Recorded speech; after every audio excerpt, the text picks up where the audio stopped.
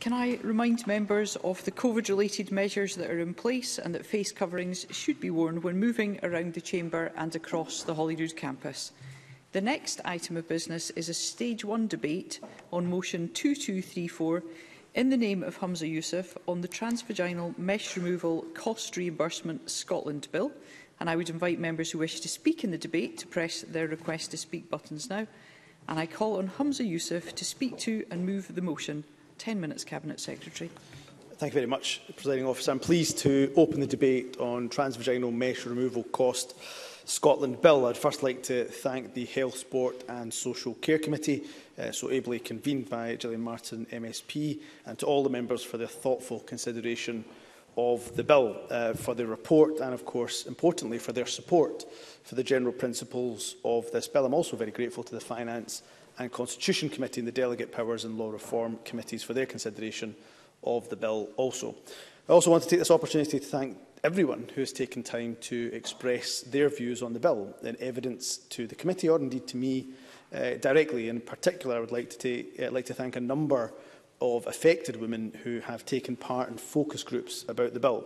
I know every single member will agree with me when I say it is because of the courage of the women affected that we are at this very point. But it should not have taken them to have to retell their own stories. But I am grateful to all those women who have, over the years, shared their experience and helped to shape this bill.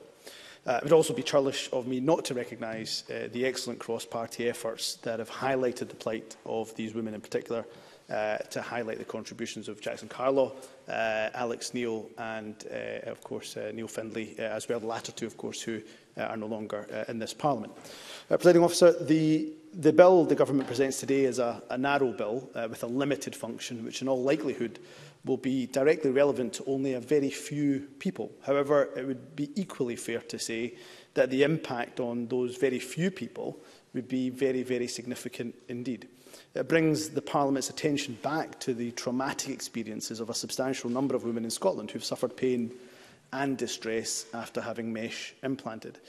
Many of us have heard directly from women about the physical symptoms, but also the mental distress they suffered, which was often made worse because they felt that their experiences were simply not taken seriously enough when they sought help. The Government and the NHS are working now to improve the care we offer those women. In particular, there is now in Glasgow a national specialist mesh removal service, which has been offering a full mesh removal since July 2020, and so far it has provided 33 women with mesh removal surgery. At the Glasgow Centre, new surgeons have been recruited, and there are now 4 urogynecologists, allowing women more choice over who they are treated by, and of course the option to be treated by a surgeon not previously involved in their care. The service also benefits from contributions from dedicated nurses, physiotherapists, pharmacy staff and a clinical psychologist. But let me say clearly and unequivocally, I completely understand that there are a number of women who have lost trust in our NHS. I will work hard, I know the service will work hard too, to rebuild that trust. But I also know from having talked to a number of mesh survivors that they feel that that trust is broken beyond repair, and I am sorry for that. Alongside the National Specialist Service, the Government and the NHS are also working to make it possible for women to be referred to surgery in NHS England and also in the independent sector. Therefore, women seen at the National Centre who do not want surgery in NHS Scotland will have the choice to be referred to a specialist centre in England or indeed to independent providers. I announced in July, of course, that 2 providers, Spire Healthcare in Bristol and the Mercy Hospital in Missouri, have been selected to provide these choices. Since the summer, NHS Scotland services have been working to finalise contracts. NSS has, in particular, been seeking to make sure that arrangements for surgery are supported by other services that will meet emergency and wider medical needs. I do appreciate that the wait since July has undoubtedly been frustrating for women who have already had to wait a considerable period of time. But I hope the Parliament will agree that it is essential to have all the right care in place, particularly when women may have to travel some considerable distance. Presiding Officer, I know I've now spent a fair bit of time talking about matters outside of the scope of the bill, but I know these issues are important to the women affected and indeed I think to members right across the chamber. While arrangements for referral to the independent sector planned, it seemed to the government right to reimburse women who've already had arranged removal privately, paying, of course, from their own pocket. The bill before the Parliament, therefore, gives ministers power to reimburse the costs borne by women who in the past have entered into private arrangements for transvaginal mesh removal surgery. Section 1 of the bill establishes that power. It gives power to reimburse the costs of the person who underwent the surgery and those of a companion, where there was one. Section 1 and 2 together give the power for the government to develop a scheme by which payment be made, and for that scheme to be laid before the Parliament and published. Presiding Officer, let me now turn to some of the issues raised in the report by the committee, which I responded to on Monday. The committee proposed that women who had mesh implanted in Scotland, but who then arranged to have it removed, having moved out of Scotland, should be eligible for reimbursement. The Government agrees with this view in principle and will therefore table appropriate amendments at stage 2. The committee has also asked the Government to consider whether there might be some change to the cut-off date before which arrangements for private surgery have to have been made in order to be eligible for reimbursement. The date is proposed at present to be the 12th of July of this year, because that's the date the Government confirmed which providers have been selected as preferred bidders to provide surgery in the independent sector. However, I did promise to reflect on this matter further, and I will do so in absolutely good faith. I have explained in the Government's response that I will consider whether it's reasonable now to adjust that date, and I will confirm the Government's position at stage 2. Presiding Officer, I've also considered the committee's implicit recommendation that the reimbursement scheme be made in regulation. On this, I should say that the Government isn't convinced. Making the scheme in regulations would involve further delay for women who have already had to wait, as we all acknowledge, in some cases years, for reimbursement. I'm not convinced that in this case the merits of greater parliamentary scrutiny outweigh the priority of offering assistance to the women involved as quickly as possible. But I do, of course, appreciate that members and the committee, of course, will want to understand how the scheme will operate in practice, so I will make available a draft of the scheme to the committee before stage 2, if the Parliament agrees to the bill today, as I suspect we will. I hope that the committee finds the Government's response to their report helpful, constructive, and as I've said before, the suggestions that I've made and the compromises I hope we've made show our good faith. I should add that the Government will also reflect on this debate today before we take any finalised positions in relation to our stage 2 amendments, and I look forward to considering important points of detail with the committee at that stage 2 debate. Presiding Officer, in closing, let me say that I can only imagine the distress that has caused women to use their own funds, often quite considerable amounts of money, to seek private surgery for mesh removal. I've met a number of these women, both in my capacity as Cabinet Secretary for Health and Social Care, but also on a constituency level too. I suspect every single member that is speaking, in fact, I suspect every single member of this Parliament has at the very least had correspondence from a constituent, and I'm sure every single one of us have been moved by the plight of these women. It is wrong that women felt that their only option was to dig deep into their pockets, some of them having to take out loans, some of them having to borrow money from friends and family. I think all of us can agree that it is wrong that those women felt that this was their only option. The Government is determined to ensure that women never have to feel this way again. The successful passage of this bill will put in place a scheme that will make sure that these costs are met and women involved are no longer at a financial disadvantage. I look forward very much to working with colleagues across the Chamber to make that a reality. I appreciate the cooperation we've had with the committee and its members. I therefore move the general principles of the Transvaginal Mesh Removal Cost Reimbursement Scotland Bill to be agreed to. Thank you. I now call on Gillian Martin on behalf of the Health, Social Care and Sport Committee. Thank you very much, Presiding Officer. Over the years, we have all heard countless accounts of the complications of transvaginal mesh and its lifelong effects, even after the mesh has been fully or partially removed. Countless physical damage, countless psychological trauma, and for many, countless years of suffering, both in the past and still to come. As the convener of the Health and Social Care and Sport Committee, I'm pleased to speak today on our report on the Transvaginal Mesh Removal Cost Reimbursement Scotland Bill. And up front, I want to say that this bill couldn't and doesn't undo the physical or psychological trauma that these women have faced and continue to face as a result of mesh complications. The bill has been introduced for a very specific purpose, as the Cabinet Secretary has just outlined, and we as a committee support that purpose, and that's to reimburse individuals who have paid to have transvaginal mesh removed from their body using private healthcare settings. As a result of their experiences, it's very apparent to anyone who has listened to the women affected that they have lost trust in a system that's meant to care for them. These women have not experienced the compassion, choice and control they should be entitled to expect from that system. In the past, they have not felt empowered to discuss their complications or treatment options, or to be actively involved in decisions about their care. And as a result of that, many have gone down the road of seeking private treatment. We've heard that the Scottish Government is taking steps to ensure that in the future women will have that choice and control over their care, including options to have transvaginal mesh removal surgery undertaken by independent providers. And we welcome that. The committee considers the key principle of the bill is to ensure fairness for all individuals in relation to transvaginal mesh removal services in Scotland, and it's unfair and unreasonable for women who've already had surgery to meet the financial costs of removal for surgery themselves, when that option will be available to women free of charge in the future. And the bill seeks to rectify this unfairness. The committee supports that intent, and more broadly, we support the general principles underlying the bill.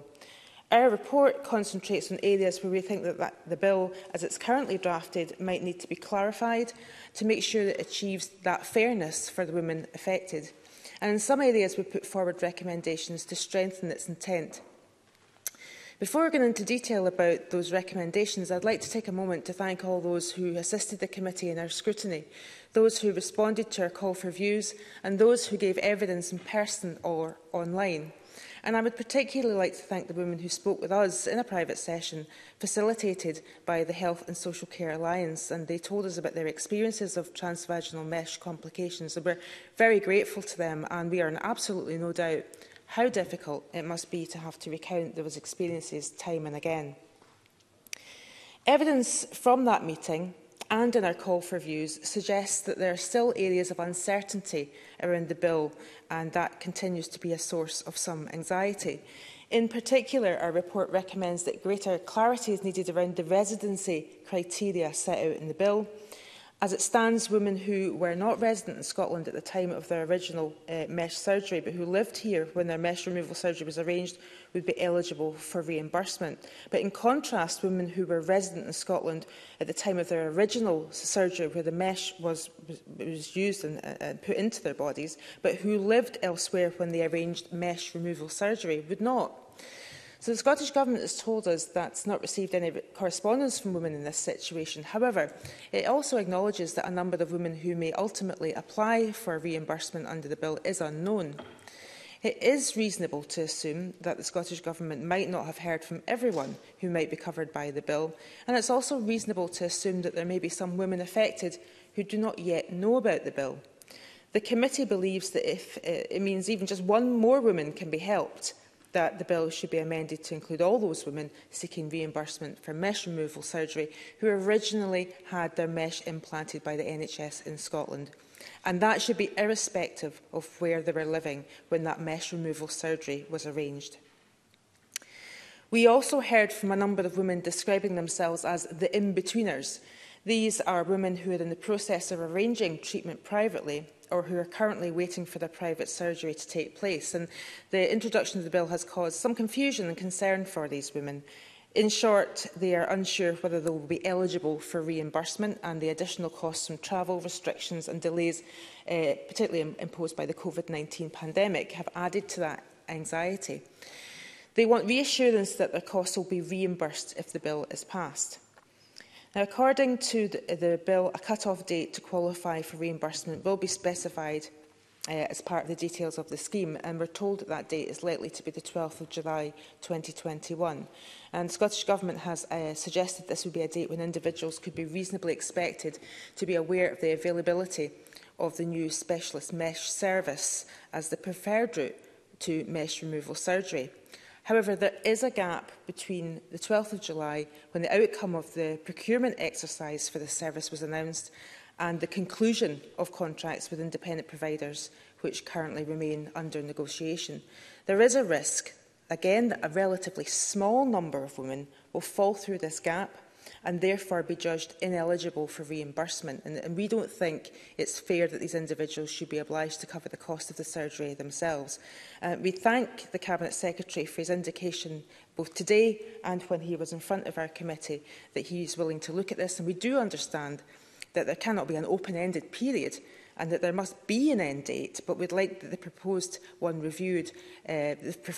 be reviewed given what I've just outlined. Martin Whitfield. I'm very grateful for Gillian Martin to give way, and I very much welcome her very powerful speech in support of this. With regard to the end date, did the committee consider whether or not the date of commission of the alternative methods that are going to be recommended, in fact, should be the cut-off date? Because then women know that there is a certainty that there is an alternative route to having the vaginal mesh removed surgically. Gillian Martin. Well, I guess that's implicit in what I've just said, because there is that gap there. We haven't specified what we think the date should be, but we have asked the government to look at it again, just in case there are any women caught in that gap. So I take your point. And the committee recognises that much of this detail is due to be set out in the scheme itself rather than the face of the bill, and our report highlights areas where we consider a flexible approach is needed to ensure the spirit of fairness is achieved, including how and what costs be reimbursed, what evidence will be required and who can apply, and we hope to see this reflected in the final scheme. As a Parliament, we also want to ensure that we're given appropriate opportunities to scrutinise the details of that scheme before it enters into force, and I am very grateful to the Cabinet Secretary for committing to provide the Parliament with a draft version of the scheme prior to stage 2. My committee will want to look at details of that draft and to ensure that these reflect the stated objectives of the bill and the underlying principle of fairness. And we realise that this is not something the government is compelled to do by parliamentary process, so we appreciate that extra level of scrutiny that's been offered to us. We have also highlighted areas where we would like to see further clarity for the women concerned and scheme administrators. The process of applying for reimbursement should not cause additional stress and anxiety for those either applying or managing the scheme. And while this bill is not about the specialist mesh removal services or referral pathways currently in place or under development in Scotland, it is inextricably linked to them. And we've heard that there's still a long way to go to rebuild faith and trust between NHS Scotland and the women affected. So we would like to see public campaigns to publicise the reimbursement scheme created by this bill and the complex mesh national surgical service. And the committee plans to take an active interest in both going forward. In conclusion, Presiding Officer, the committee supports the general principle of the bill. It's a necessary and important step to ensure fairness for women affected by transvaginal mesh and the breakdown in trust they have experienced during treatment by NHS Scotland. We're very keen to ensure this bill progresses through Parliament quickly, to ensure that the women can be reimbursed as soon as possible. I'm very grateful to the Cabinet Secretary for having provided such a quick response to our Stage 1 report.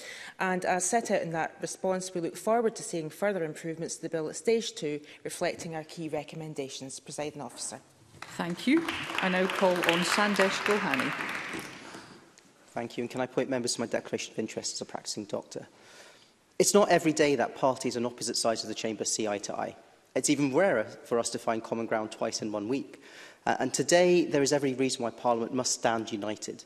United to fully support Scotland's brave women who have suffered so greatly following complications from transvaginal mesh surgery. The very least we can do together is ensure that any women who receive this treatment in Scotland would be compensated for the money they have paid out for mesh removal surgery, even if treated overseas. Mesh, usually made from synthetic polypropylene, was supposed to reinforce damaged tissue when treating pelvic organ prolapse or stress urinary incontinence, which is usual after childbirth. It's a procedure used across Europe and the US and afar since the 90s, but the failure rate associated with this procedure is a gynecological scandal. Complications from mesh include nerve damage, chronic pain, vaginal scarring resulting from the erosion of the product inside the body. There have been cases of organ perforation when the mesh has been exposed inside the vagina, and some women have died. As complaints from patients and families turned into lawsuits, authorities around the world began to act, and by late 2017, Australia and New Zealand were the first to ban transvaginal mesh. Since 2018, no vaginal mesh implants have been carried out in Scotland. Over a 20-year period, in Scotland alone, over 20,000 women underwent mesh surgery, and thousands are believed to have suffered in varying degrees from the effects. Some 600 women resorted to taking legal action. And as the Health Committee has heard in person, and I would like to place on record my thanks to these brave women with harrowing experiences of mesh surgery, and so many face scepticism. They were simply not believed when they were crying out for help. The debilitating pain, infections, reduced mobility, autoimmune issues, difficulties with intimacy, and psychological strain. They were simply not believed. It's no surprise that so many women sadly lost trust in our NHS, and they are out protesting in Glasgow right now. Even when they were offered mesh removal surgery, many turned their backs on our NHS and went elsewhere, and understandably so. In practice, this meant using private healthcare providers in the UK and abroad. That's because until this year, there was no referral route from our NHS system to independent healthcare providers, and my only plea to the Cabinet Secretary is to speed through the next stage of getting women who have not had surgery through to assessment and removal surgery quickly and not having a long wait. Until only recently, they've had to arrange everything themselves. Some would use up their family's savings, borrow money, or crowdsource for funds. Anything to stop the agony. Since this summer, we're at last making headway. In July, the Scottish Government agreed to meet the costs of the private treatment to remove transvaginal mesh. Costs will cover the procedure and travel expenses, somewhere between £16,000 and £23,000. The Scottish Government is now in the process of procuring the services of private providers to remove mesh from women who want it removed. They will have choice to have surgery out with the NHS in Scotland and will be funded by the Home Health Board, though I do hope women do take up the opportunity to take it here in Glasgow.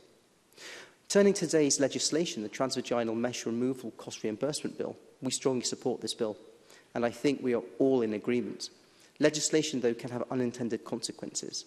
That's why we spend so much time here and in committee on the details.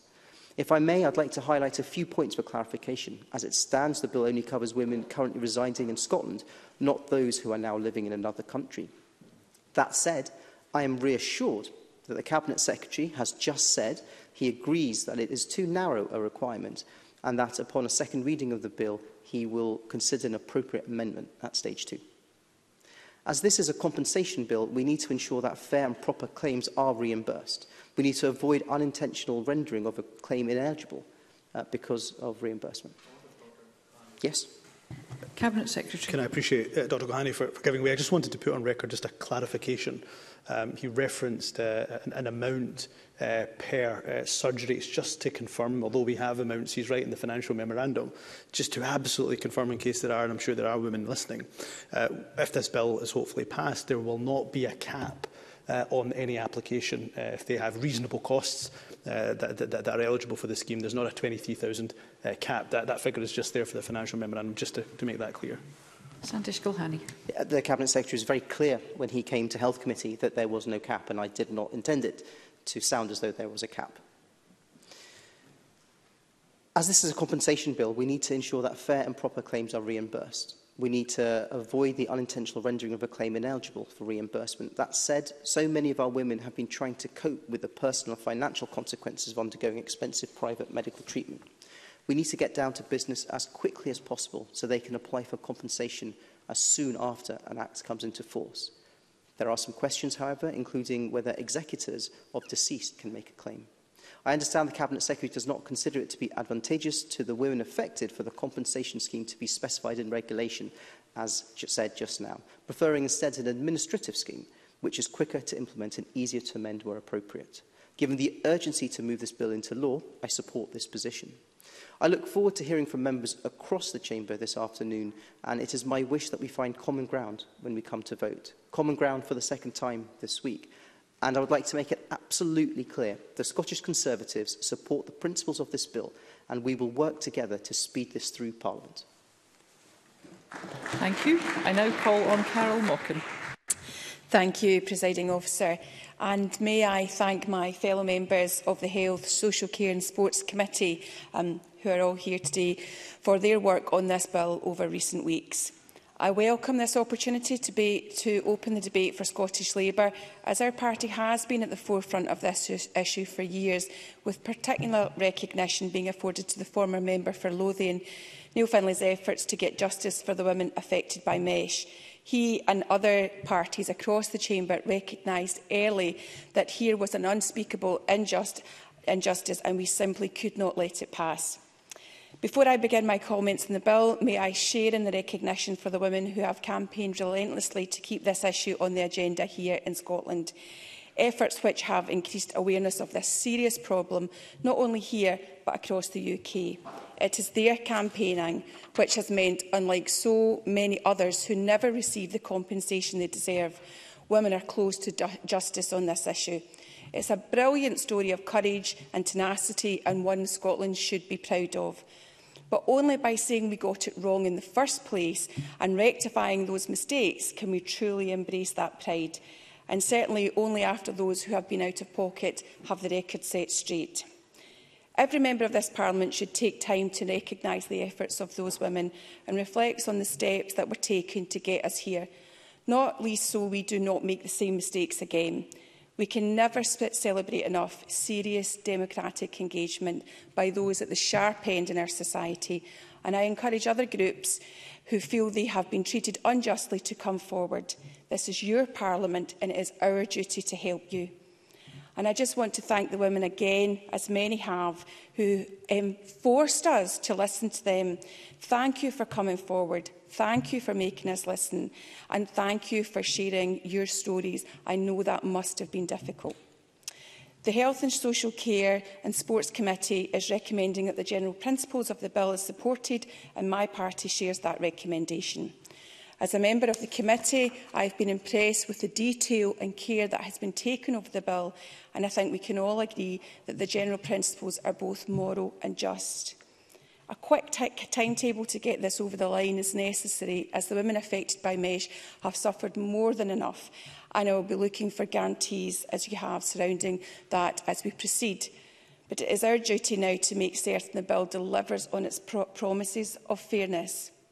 Though the financial implications may seem relatively small, for those it has helped, it is worth an unimaginable amount. It equates to recognition of their fight and the fact that they were right all along.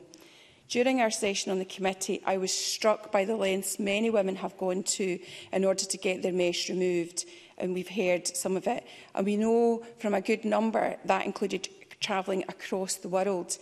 And we heard in committee stories of women travelling across the world, having to live in hotel rooms before their operation, then again after their surgery, because they're required to stay on for treatment. And I think we can all imagine just how much we would all wish to be home and be with our loved ones while we were recovering.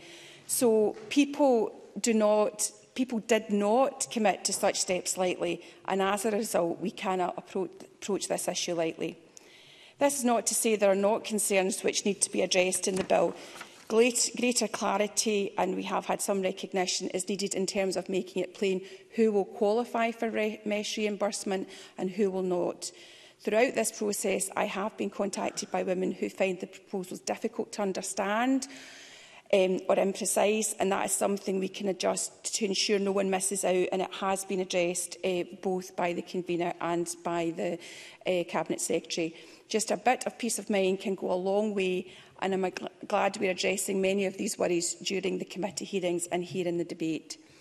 Equally, there are some hidden complexities that many people observing this debate from afar may not have considered, but we have been considering in the Chamber. There is a strong case for individuals who have their original mesh surgery undertaken by NHS Scotland, but who were not ordinary residents in Scotland at the time of their surgery removal. I believe these should also be eligible for reimbursement, and I would hope that the Minister will again reassure us on this, and that future information on the bill will include this. The last thing anyone wants is for us to end up with another situation where these women feel ignored by the system or indeed shortchanged. I and others have made this point very clearly to the Cabinet Secretary in committee, and I'm assured that this will not be the case.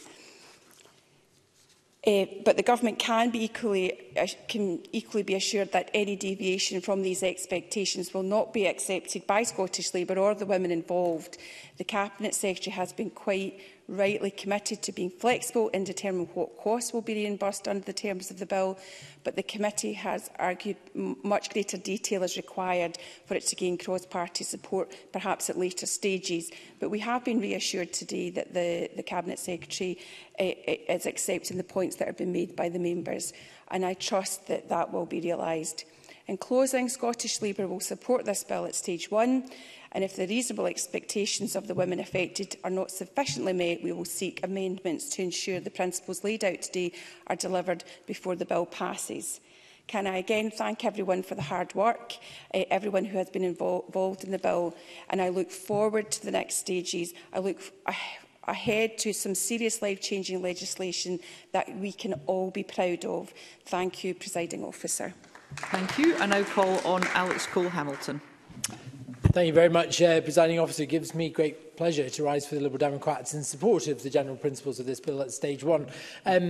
Before I do so, Presiding Officer, may I say that in my short career as an MSP, I cannot really remember another issue which I think captures the universal support, concern and horror of this chamber as this particular issue when it comes to domestic health scandals. Can I also take a moment to recognise the valiant work of people like Jackson Carlaw, Alex Neil and Neil Finlay in bringing this to our attention and introducing us to some of the survivors of the mesh scandal. And nobody can forget who met them when they came to Parliament, the abject pain but profound dignity with which they conducted themselves. I welcome this bill to Parliament. It has the potential to provide some further closure to women at the heart of this who have already taken the step to have mesh removed privately. And I would like to take a moment to remember why we're here in the first place and why this is so necessary.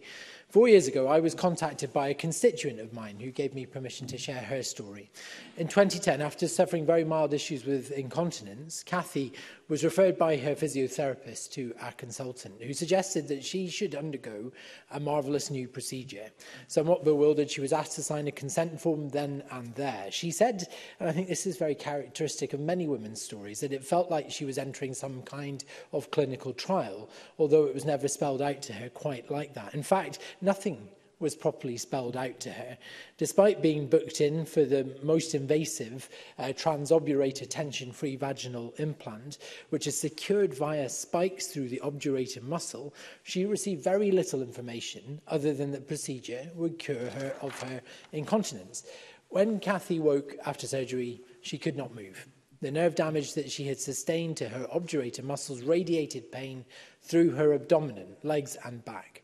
Her condition was so bad that when she was discharged, she would not allow her son to drive at more than 30 miles an hour along the bypass. She tried to call the hospital for 3 days after being discharged and throughout the following week, but never received a call back from nursing staff or doctors.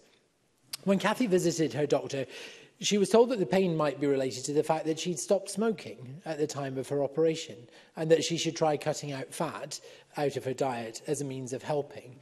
But at no point did any medical professional suggest that there may be a physical problem with the mesh implant. All told, Kathy went a full 5 years of trying to cope with abject pain before the cause was identified as the mesh implant itself. A routine checkup with her gynecologist revealed that the tape was in too tight on the right-hand side and as such was constantly tearing at her obturator muscle.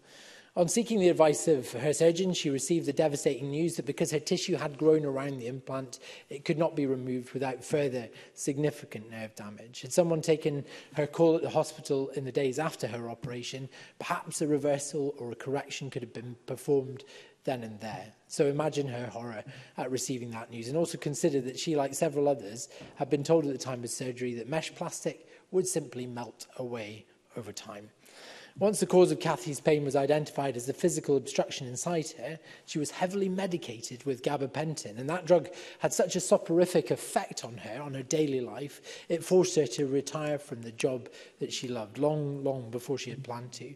Kathy's implant has had a significant impact on her mobility, her intimacy with her partner and her mental health. The mesh implant has devastated her quality of life, and she is left with the Hobson's choice of making do or having it removed at potentially far greater nerve damage and resulting pain. She's far from alone in feeling like that, and we have heard so many times countless other cases like it. I am saddened it has taken us so long to get just to this point, to reimburse those people who have taken the step to have that harmful mesh removed privately. But even this bill will not give my constituent back that quality of life, that period of life that she has lost to her. I don't want to downplay the importance of this bill. It is important. We will support it. Financial reimbursement is an essential part of regaining the trust of so many victims of this scandal and recognising the harm. And I think Carol Mochan was absolutely right that this bill sends a very important signal to those mesh survivors that we see you and we hear you and we recognise what has been done to you. The uncertainty surrounding who might be eligible for reimbursement as a result of this bill is a cause of concern. I think that's been recognised. And we are also concerned that it might actually only impact on a very limited number of people. We will work to help improve it as we transit through Parliament. And I did want to explore, and perhaps this is a meeting I'll have offline with the Cabinet Secretary if he's so willing, to see whether the reimbursement could be extended to survivors of hernia mesh removal as well, who've paid for that privately, because I've had a number of cases that I've raised, certainly with his predecessors, about people in equally debilitating pain as a result of hernia mesh implants. At present, it was not within the scope of this bill. I don't imagine that's a huge number of people, but certainly the issues are much the same. I recognise I'm running out of time, Presiding Officer. We have to offer more than one words in this chamber, and until now, that's all we've been really able to do. I think it's fair to say that we have been talking about this for years. Dr. Varonicas has been on the table for years. We've known about him for years, but it is only recently that these procedures have started to take place. I think it's a shame that we've only managed to do 33. I recognise the limitations that we face, however. I hope that we'll be able to increase the rate at which we help people far faster. I'll finish by saying this, Presiding Officer, if I may. To the survivors of the scandal, I say this. What you have been through is an outrage. No one should have to suffer so much physical or emotional pain because of a procedure that they were reassured would increase quality of life. You deserve so much more, and I am so sorry that you've been successfully let down by the governments who were supposed to protect you. This is one of the worst medical scandals in the history of this country. We must offer more, and we must do so urgently. Thank you. Thank you. We now move to the open debate, and I call Stuart McMillan to be followed by Craig Hoy. Thank you very much, Presiding Officer. At the outset, I do welcome this bill and I pay tribute to everyone who has campaigned on this issue, but most importantly, the women who have campaigned for justice. I want to thank the Scottish Government for listening and also for acting. I also want to congratulate the members of the Health, Social Care and Sport Committee for their excellent Stage 1 report. They've captured the bill well and the recommendations are very much welcome. I've dealt with 3 constituents who have had mesh complications. Every one of these ladies had their lives adversely affected in many ways. I've had a great deal of correspondence with the Scottish Government on behalf of one lady in particular. She's called Michelle, and I have permission to highlight her today. This bill offers a great deal of hope for Michelle and many other women. The physical pain and mental challenges that these women are living with daily cannot be imagined. Added to that is the loss of trust in our NHS services, as referenced throughout the report. And it's no wonder that many women look beyond our NHS, try and reclaim some of their old lives back. Not one of my constituents with mesh problems believe that they will get their old lives back fully, but a life of less pain and progress towards reclaiming their lives will be a positive outcome for some. This is where the first sentence in the recommendation at paragraph 92 is so important, and I quote, "The committee supports the principles of fairness, equity and parity which, in its view, underpin the bill." If the bill's aims are that, and they clearly are, then the discussion about how women have or will fund mesh removal treatments is redundant in my opinion. Not every person has tens of thousands of pounds in their savings bank, therefore have to raise finance somehow. For some it will be borrowing from friends or family, for others it will be bank loan or maxing out a credit card, for others it will be selling items or organising fundraising nights, bring in extra resources. Another example will be to use a crowdfunding platform. I know that Michelle had many of these examples, but she was struggling to deal with the pain and wanted to reclaim some of her life. At some point in time, just about every MSP as a candidate to get elected to this Parliament will have undertaken a crowdfunder. Why can we do that, but there appears to be a concern that women in pain cannot? It makes absolutely no sense to me. I therefore welcome the recommendation in paragraph 69, but also note the comments attributed to the Cabinet Secretary in paragraph 68. It's clear that there are many unknowns regarding the bill, i.e. how many women will be eligible for the scheme, how many women will pursue the mesh removal treatment, and the actual cost for each woman and the travelling companion. This is where it's extremely challenging for the Cabinet Secretary and the Scottish Government to produce a financial memorandum with absolute financial clarity. This is where the Stage 1 report, asking for a reassessment of estimates, is perfectly reasonable. The paragraph 87 in the report makes the recommendation about, and I quote, "an appropriate level of scrutiny to take place with regards to future subordinate legislation about the proposed scheme." As the convener of the Delegated Powers and Law Reform Committee, I can see how using the affirmative procedure would be beneficial in this instance, but also accept, as the committee itself did in paragraph 10, and I quote, "the committee has been keen to ensure an appropriate balance between enabling effective scrutiny of the bill while not unduly delaying reimbursement to those affected." This is where I do note the comments from the Cabinet Secretary today, and also in his reply to the committee, that the regulations, if there were regulations, could actually be more time consuming, and thus therefore the administrative scheme could actually be a lot quicker. The final point I want to address is the self-titled in-betweeners as suggested in paragraph 33 in the report. Also, I note that and welcome that paragraph 35 in the report highlighting, and I quote, "the Cabinet Secretary's intention that anyone who made their own arrangements for treatment outside of the NHS on or before the announcement on the 12th of July 2021 will be able to apply for reimbursement regardless of whether or not that treatment has already been carried out." However, the committee recommendations in paragraphs 39, 40 and 41 are really important, particularly the call in paragraph 40 asking the Scottish Government to, and I quote, "demonstrate appropriate flexibility in the definition of making an arrangement for mesh removal surgery." The clarity surrounding the making an arrangement will, I hope, provide absolute clarity to Michelle and other women. I know that dialogue and communication took place prior to the 12th of July between Michelle and the professor that she had an operation with, but the agreement was signed, the agreement and also the operation actually were signed after the 12th of July. I welcome the statement from the Cabinet Secretary to provide that greater clarity regarding the post-12th of July situation, also when the procurement exercise, which was announced also on the 12th, and also the dates when the contracts are established in addition to the pathways open to referrals. During also my considerations in this bill are solely for Michelle and other constituents I've spoken to. Nothing will be able to change the experiences they have suffered and had to endure, but with the greater clarity and the passing of this bill, I would hope they can actually have a future that is more positive. We, as a Parliament, owe them that. Thank you.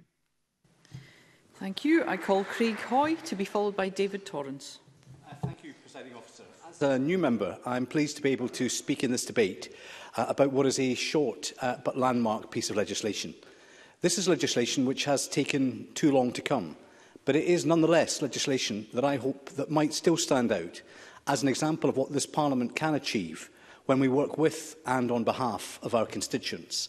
And I pay tribute to the women who have got us to this point, and also to colleagues in this chamber, such as Jackson Carlaw and previously Alex Neil, and also Neil Findlay, who became their voice in this Parliament. As we have heard, this bill establishes a scheme to reimburse people who have made their own arrangements to have transvaginal mesh removed.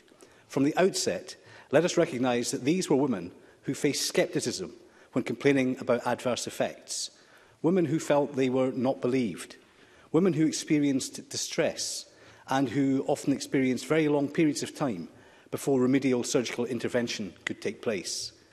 Many elected representatives, whether MSPs, MPs or councillors, have been contacted by constituents living with the terrible consequences of transvaginal mesh. Mesh that was used to treat problems often linked with childbirth, including stress urinary incontinence and pelvic organ prolapse. Shockingly, the worries over mesh were all too often dismissed by some in the medical profession as women's problems. This was lax, this was negligent, this was insensitive, and this was wrong. And yet, it continued in some cases for nearly or over 20 years. And let us be in no doubt that the action of some in the medical profession exposed women to avoidable harms for too long.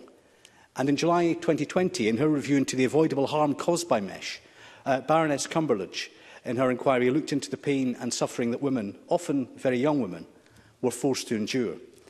As we have heard today, this included severe and chronic pain, recurrent infections, mobility issues and incontinence. It highlighted complications including prolapse, bowel problems, sexual difficulties, fatigue, depression, PTSD, suicidal feelings and sometimes death. Tragically, women also reported that mesh complications led to relationship failing and family breakdown. It resulted in a loss of employment, families losing their homes, and it led to financial hardship. All life-changing, presiding officer, but all avoidable.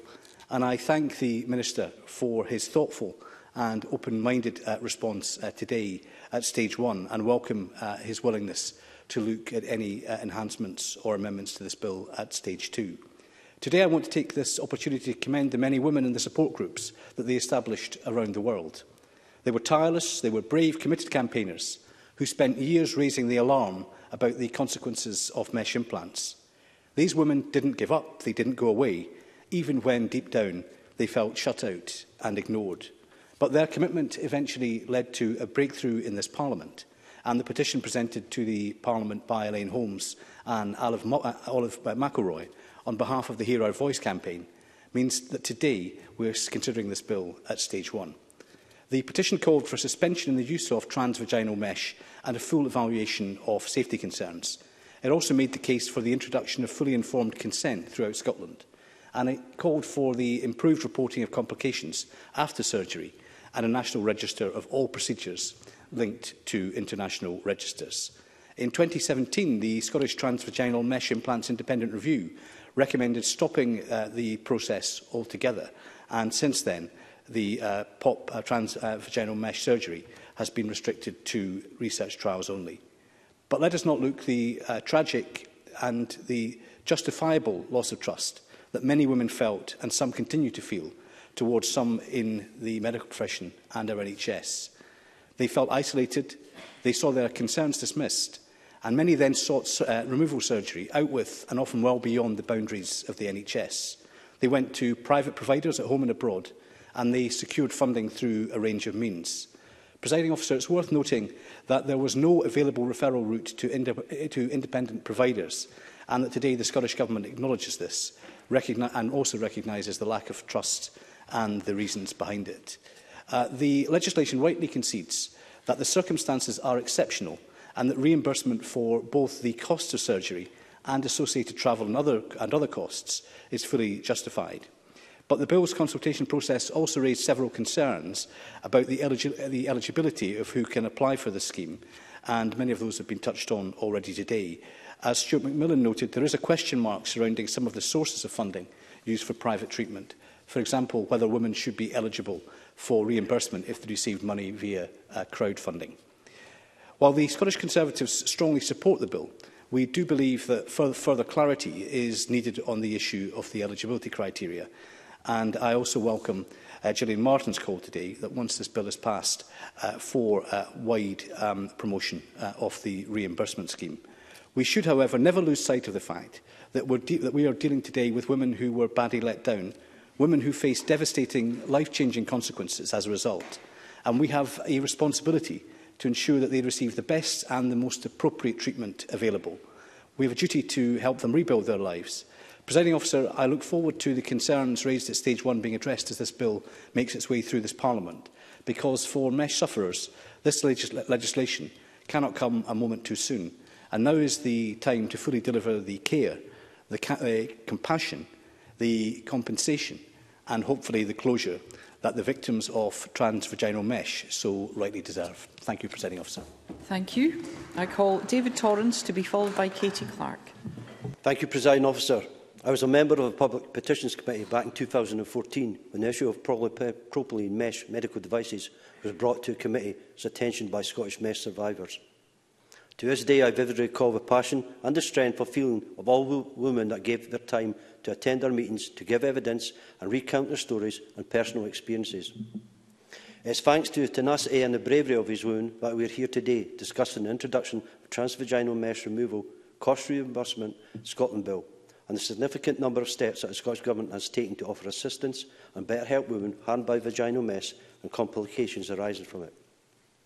As a current member of the Health and Social Care Support Committee, I am delighted to see a bill introduced which aims to give the powers to Scottish ministers to reimburse persons who have entered into arrangements privately to have paid to have the transvaginal mesh removed from their body in relation to the cost of removal surgery and also reasonable connected expenses. Before it was halted in 2018 by NHS Scotland, the use of polypropylene mesh medical implants to treat pelvic organic prolapse and stress urinary incontinence left many women with life-changing complications and facing multiple operations to remove it from inside their bodies. Recognition by his government of the suffering and considerable harm caused as a result of complications arising from the use of transvaginal mesh and its determination to do everything within its powers to help those affected is hugely encouraging. We have already taken a decisive action on mesh, and now Scotland is the first UK country to reimburse people for private treatment previously sought. Before coming here today, I spoke with a constituent who was dealing with the trauma caused by a mesh implant for over 5 years. She was fitted with implants following a front and back prolapse in November 2016. By February of 2017, the mesh had come loose, resulting in her uterus hanging outside her body, starting a chain of visits back and forth to gynaecologists in an attempt to find someone to help. Everyone recognised the impossible situation she was in, but no one could offer a solution. In her words, her life effectively ended in 2017. Living with extensive daily bleeding, double incontinence, a constant exhaustion and a sizable uterine tissue bulging outside her body meant she had to give up work and lost contact with family and friends. She went from being an outgoing, sociable woman to someone who physically couldn't leave the house. I don't think any of us can truly appreciate the mental strain that this must have caused. After many years of solitude and a bid to live a normal life by attending a family function, she reports fasting for an entire day and night beforehand in hope that she might be able to enjoy the occasion. Despite this, she lasted only 1 hour before having to call family and friends to assist her to leave discreetly following an incident of bowel incontinence. Needless to say, she didn't attend any more events. She has recently found a surgeon who has offered some hope and is now on the first steps of a journey which will hopefully see her quality of life begin to improve. It is clear to see why some women felt let down by the NHS and felt the need to seek private arrangements to have transvaginal mesh removed. The daily stress caused by unimaginable pain, accompanied by difficulties posed by incontinence issues, have led many to pay in the region of £20,000 to travel to private clinics to pay for treatment. I highlight our story today because it's easy to get lost in numbers. We have to look past the data and the statistics and the cost to see real people beneath. To personal experiences of mothers, daughters, sisters and families all across the country whose lives have been negatively affected by life-changing complications and pain, many of whom have ended up in wheelchairs, have endured multiple organ trauma or extensive nerve damage.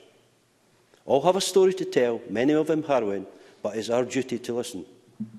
Earlier this year, we saw a case record review begin, which is looking into concerns raised by patients about their medical records.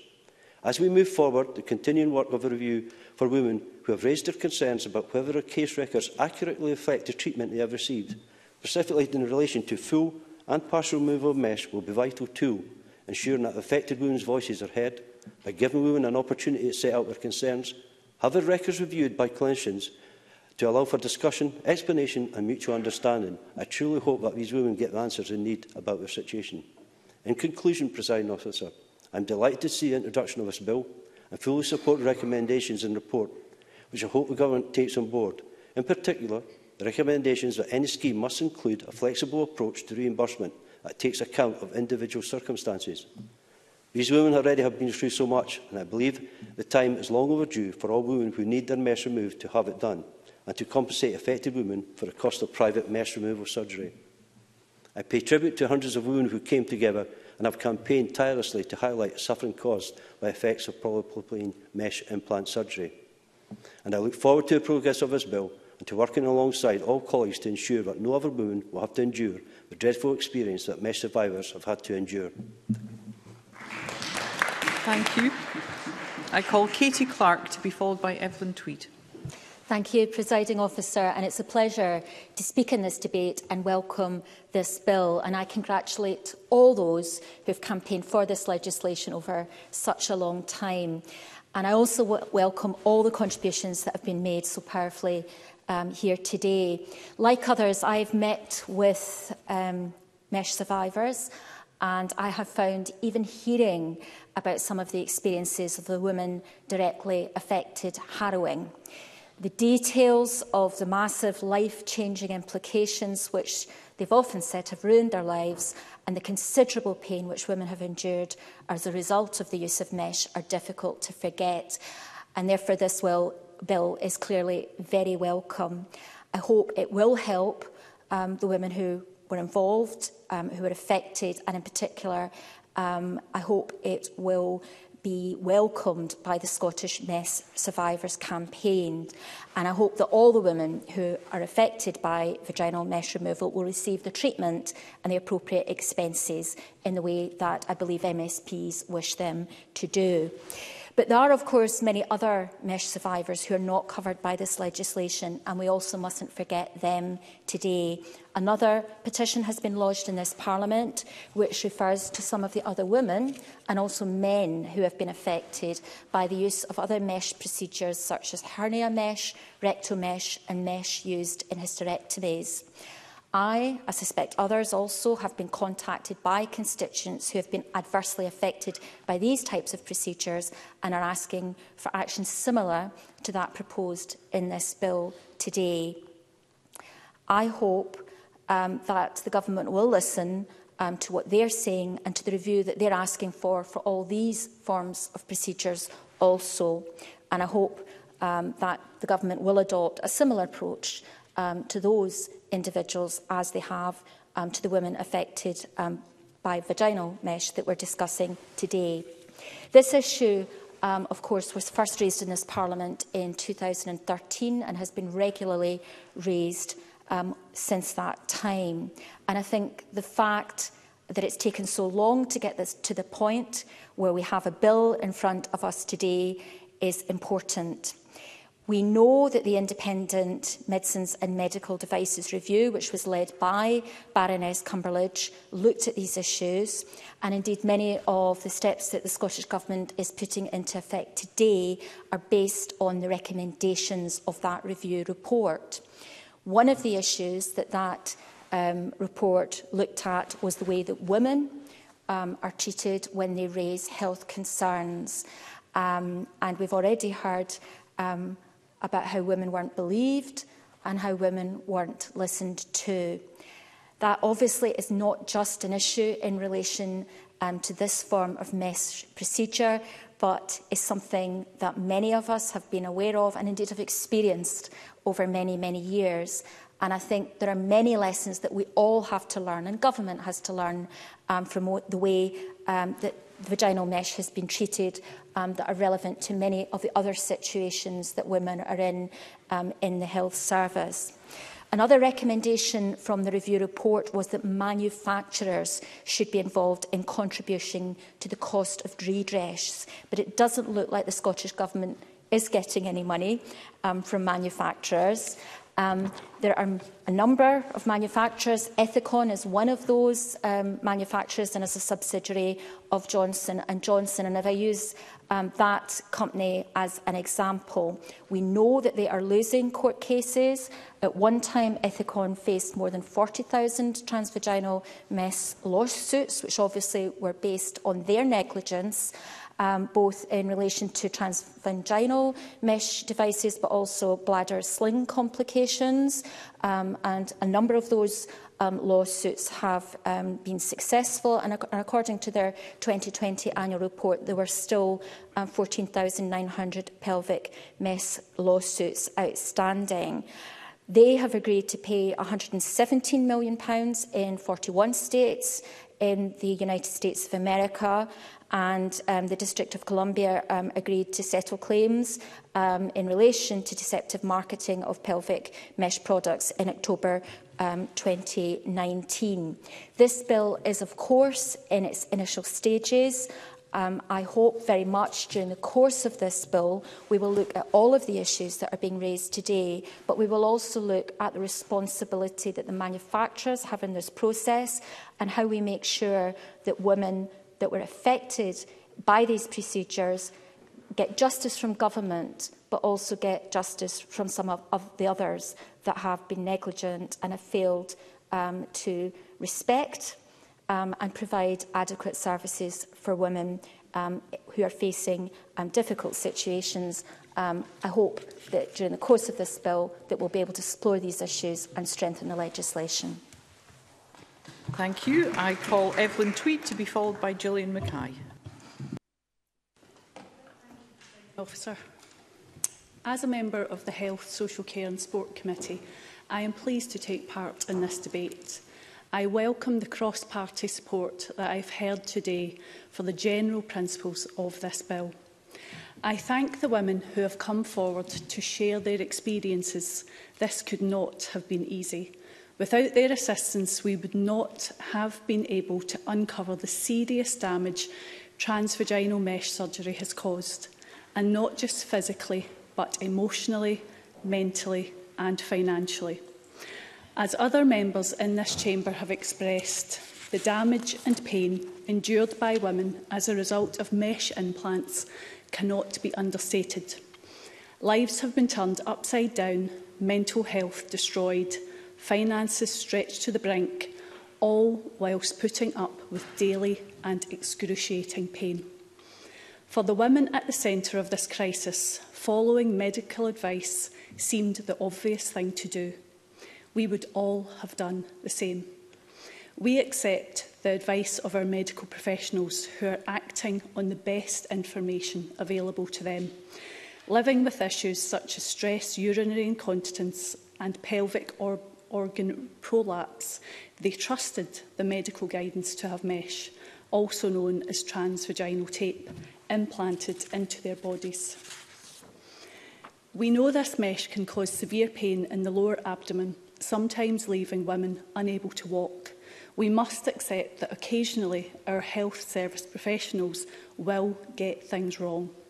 That is inevitable, and so it was absolutely right to permanently halt the use of TVT and apologise to the women affected.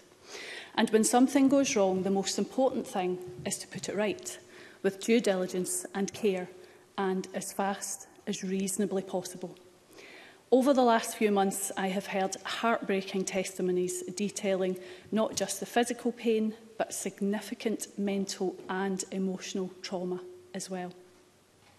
For some, this pain has been so severe that they have been forced to fund private healthcare through remortgages, bank loans, credit cards, or borrowing from family and friends, or crowdfunding.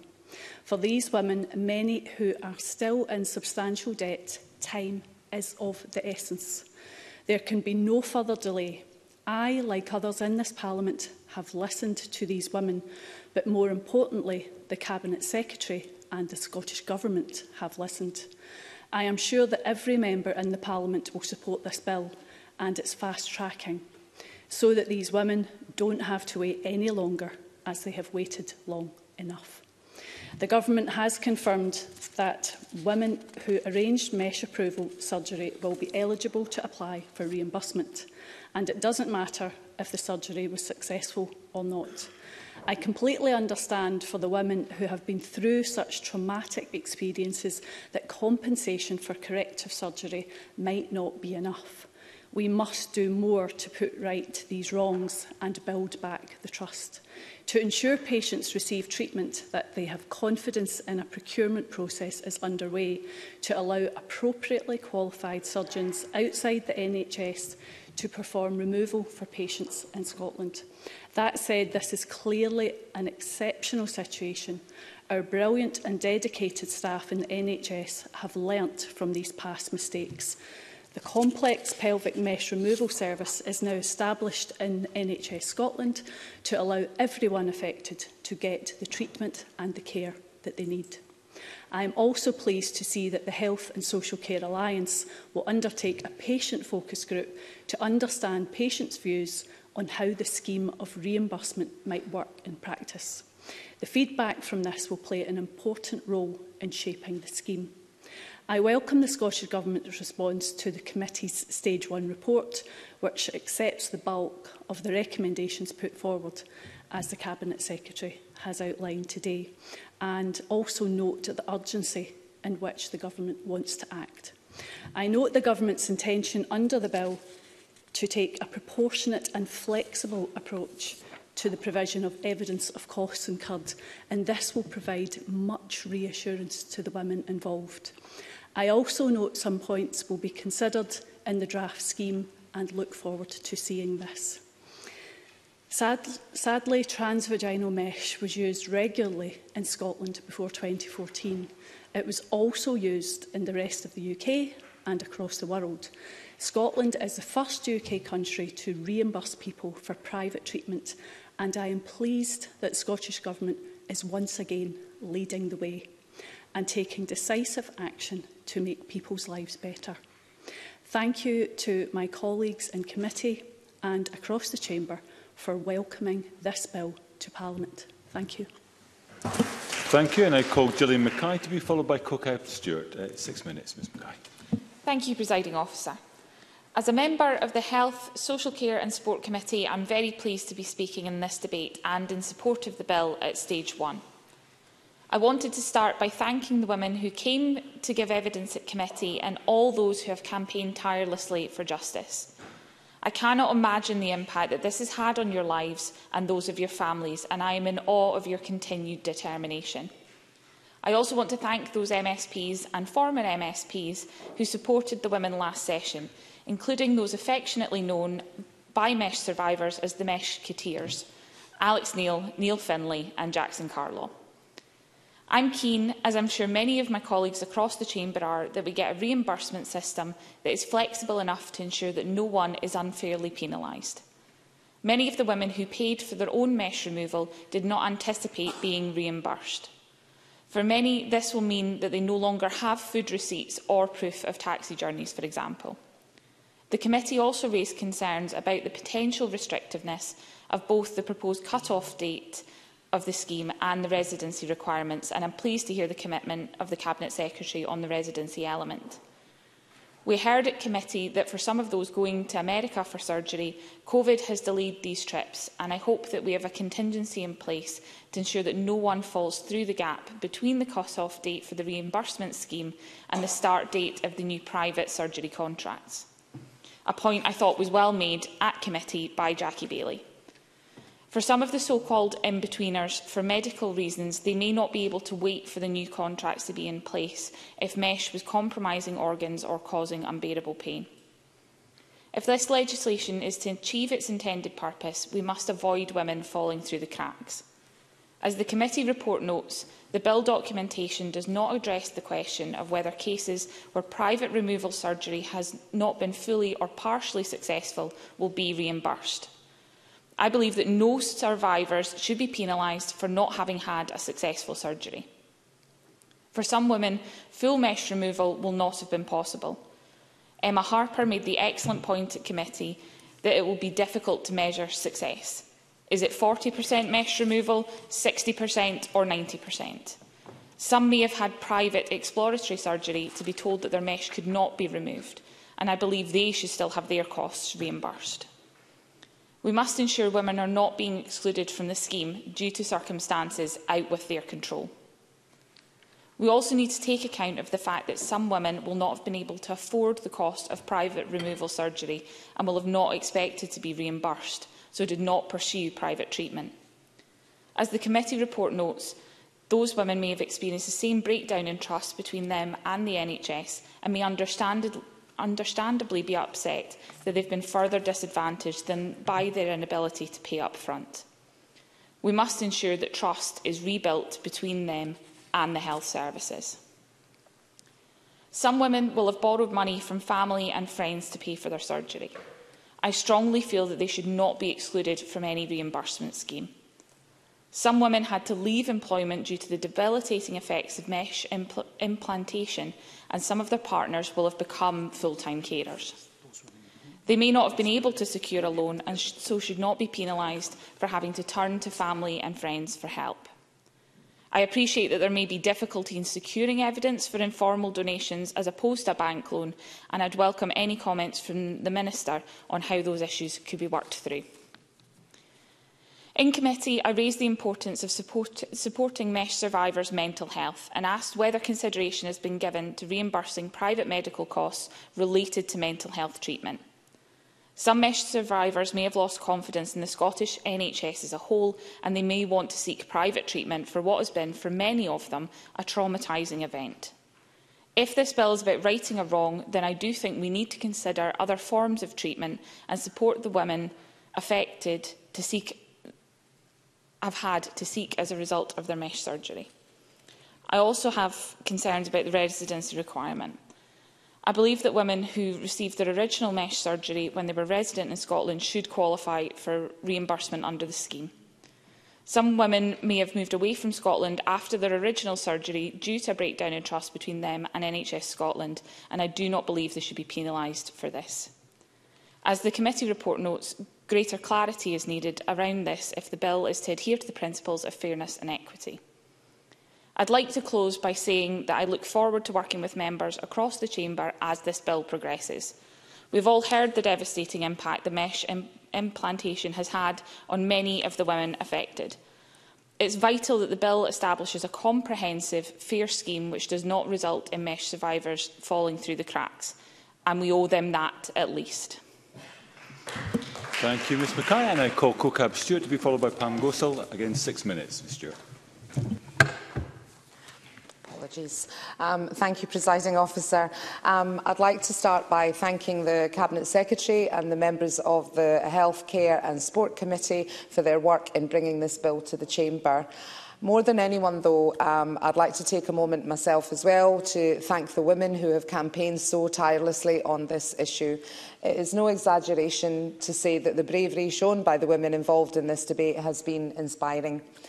Prior to my election, I followed this debate very closely, whether at Westminster or Holyrood, and listened with concern, disbelief and anger at the accounts of those women who have suffered and continue to suffer as a result of transvaginal mesh implants. I read testimonies from the women who informed Baroness Cumberledge's inquiry and found their accounts striking, highlighting wider issues in how patients are communicated with. No one is listening. The patient's voice is dismissed. I was never told. The failure of informed consent. It is therefore important today to acknowledge the invaluable work of advocacy groups such as the Scottish Mesh Survivors Group and Alliance Scotland for their role in progressing this issue. The reports published by Alliance Scotland in 2019 and 2021 provided a platform for mesh survivors to collate their lived experiences and present their irrefutable findings. It's safe to say that their voice is finally being heard loudly and clearly in this chamber. Indeed, listening to mesh survivors is central to today's bill. Presiding Officer, it has taken too long to get here, but I'm pleased that the steps taken to reach this point have resulted in mesh surgeries in Scotland dropping from 2,267 in 2009 to the current day, where no further vaginal mesh surgeries have taken place in Scotland since 2018. The Scottish Government now seek to continue their work into redressing the wrongs suffered and, in turn, rebuilding the trust that has understandably been lost. Thankfully, today's debate moves this conversation forward again and is now focusing on how best to expedite the satisfactory resolutions for those women still suffering the consequences of this treatment, whether they be physical, mental or financial. Costs in each case are substantial, estimated between £16,000 to £23,000, significant sum by anybody's standards, let alone for many of the women who could not afford this but in desperation absorbed that heavy financial burden in the hope of alleviating the daily agony that they endured.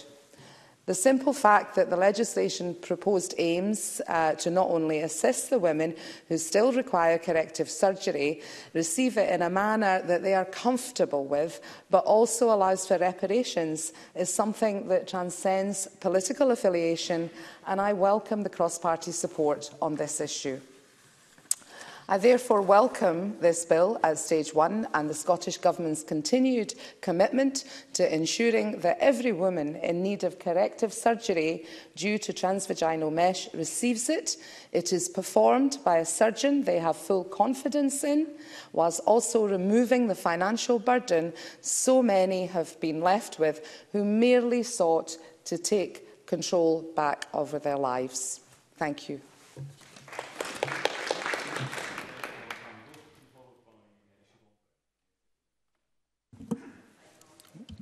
Honoured to be contributing to this debate. It is important that the women who were forced to seek private arrangements to remove the transvaginal mesh are reimbursed for the costs incurred, and that the scheme moves forward as soon as possible. Presiding Officer, I would like to thank those who stepped forward in an act of courage and provided evidence about the complications with the mesh and the later arrangements they made to have it removed. Such an act could not have been an easy thing to do, but their strength and convictions have led to this important issue being debated here today in Parliament. I'm very grateful to follow on from some of the excellent heartfelt speeches we've heard today in the Chamber from all the parties. The bill before us today does far more than just reimburse women who have suffered from this procedure. It corrects a wrong, particularly for those women whose painful side effects and complications were not taken seriously.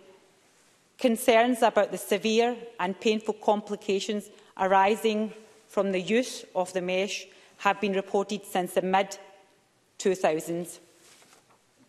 Just today, a survivor told the STV News, "It feels like you're getting sliced, and I would sooner go through childbirth again with no gas and air and no drugs.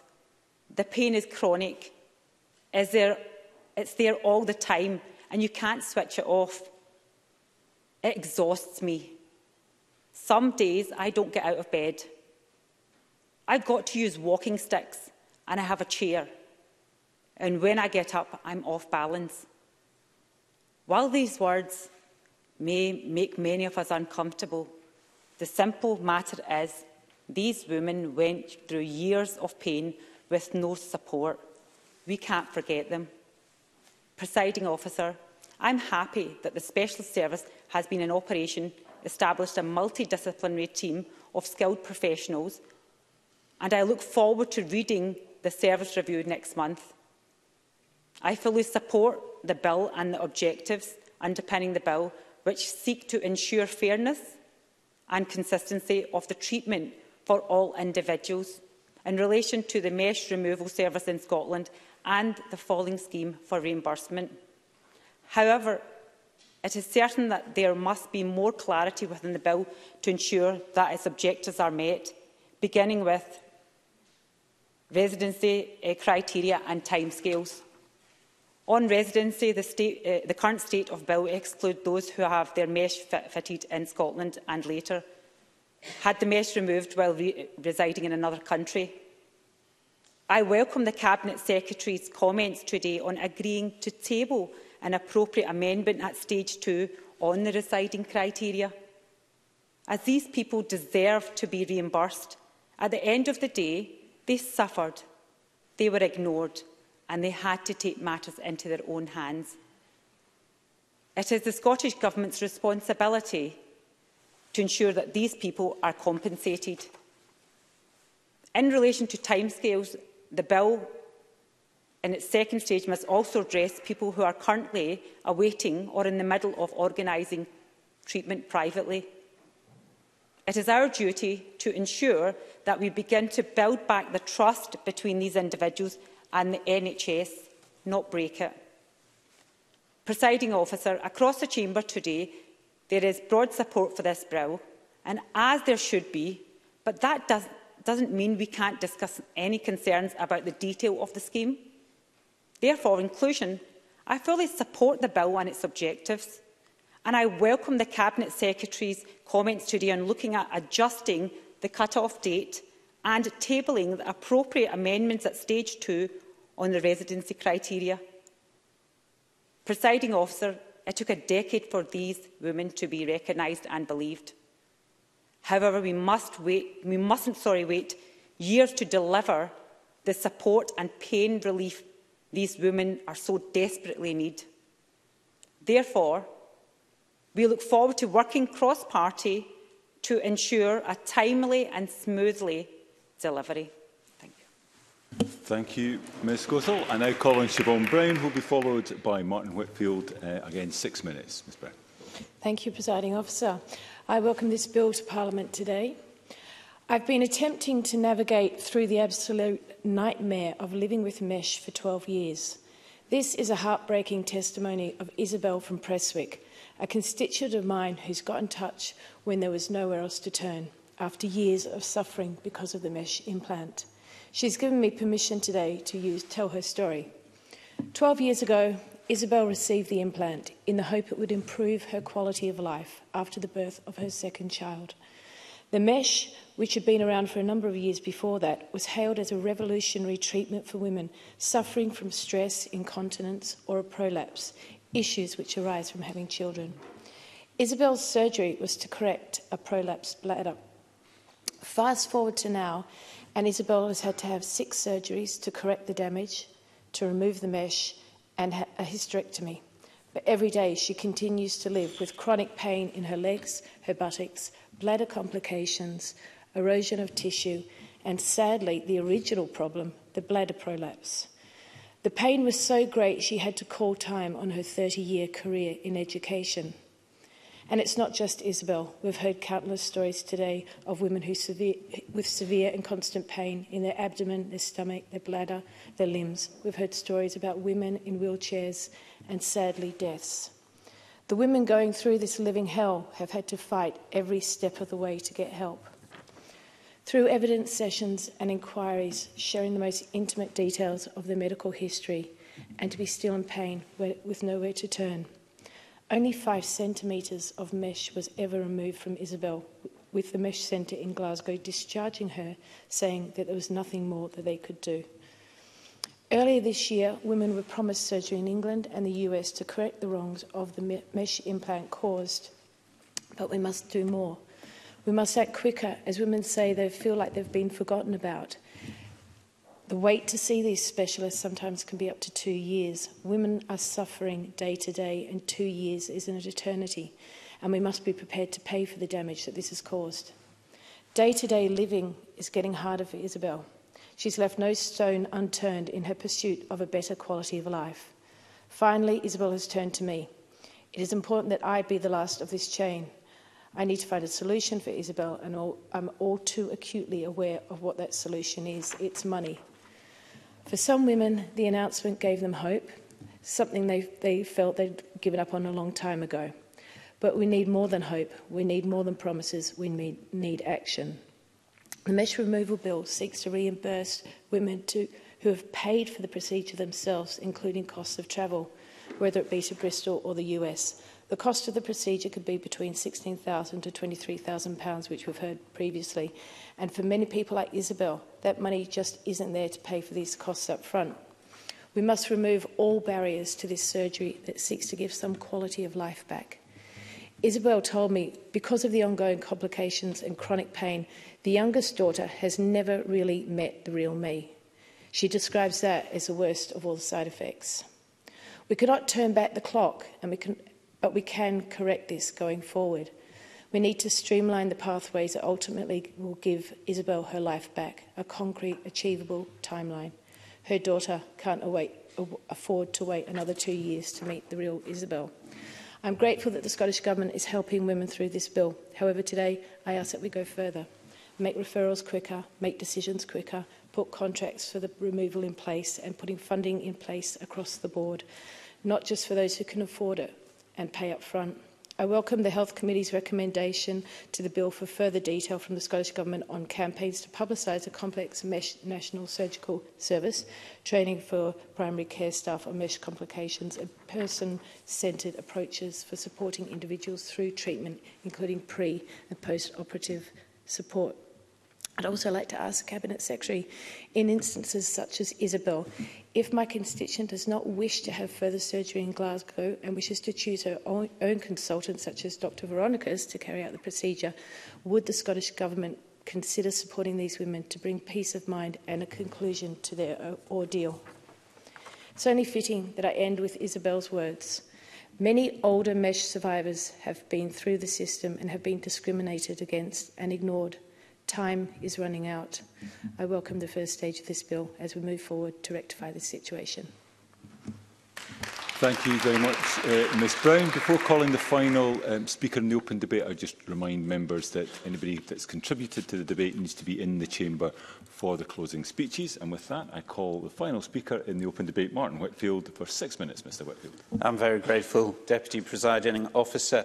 And I'd like to extend my thanks to the committee for their report on this. But I also want to put on record, of course, my admiration for those women that have fought with dignity and have fought with determination to get this chamber where it is today. And I know that this debate would not be taking place but for the bravery of the Scottish mesh survivors and indeed both their demand for this bill but also that phenomenally powerful willingness to share their personal stories.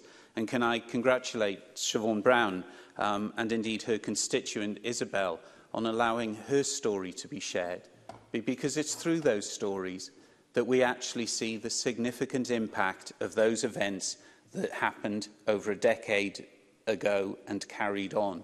That willingness to share is so important so that people who are unaware of the suffering can empathise and see what has happened. Let me say from the outset that we are fortunate to have a National Health Service that is free at the point of use. And throughout this pandemic, we have seen the very best of our NHS here in Scotland and its heroic workforce. However, we must hold our hands up and accept mistakes were made with many, indeed far too many women being failed when their transvaginal mesh devices were inserted by NHS doctors. And as such, and to this day, many women are reluctant to return to those very same surgeons and have the device removed.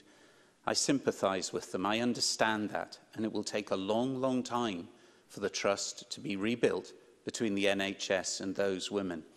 And for this reason and many more, I'm supportive of the overall aims and principles of the bill. Women have gone through a traumatic experience since having their mesh fitted, and it is right that the Scottish Government covers the related costs that have been incurred in removing the device. And after all, it has taken us a long time to get to this point, perhaps too long.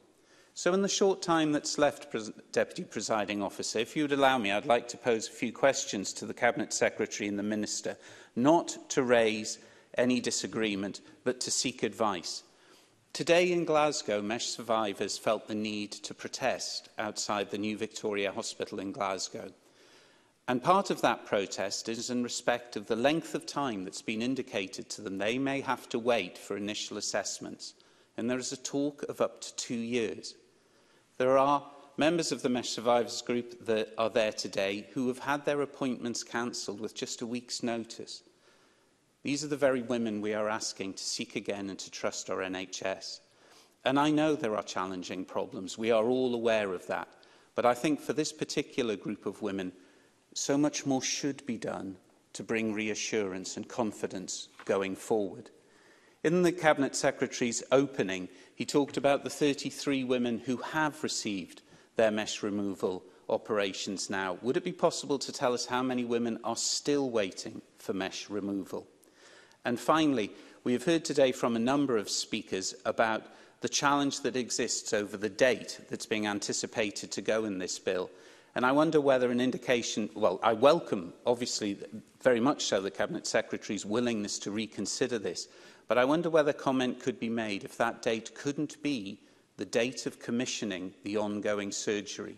And that way we would know that all of the women survivors will be covered up until the point that there is an alternative, suitable and supported method to see a journey to the end of the problem that we are at. Can I welcome all of the speeches that I've heard today, particularly those that have shared the very, very powerful testimony of those individual women who have suffered from this.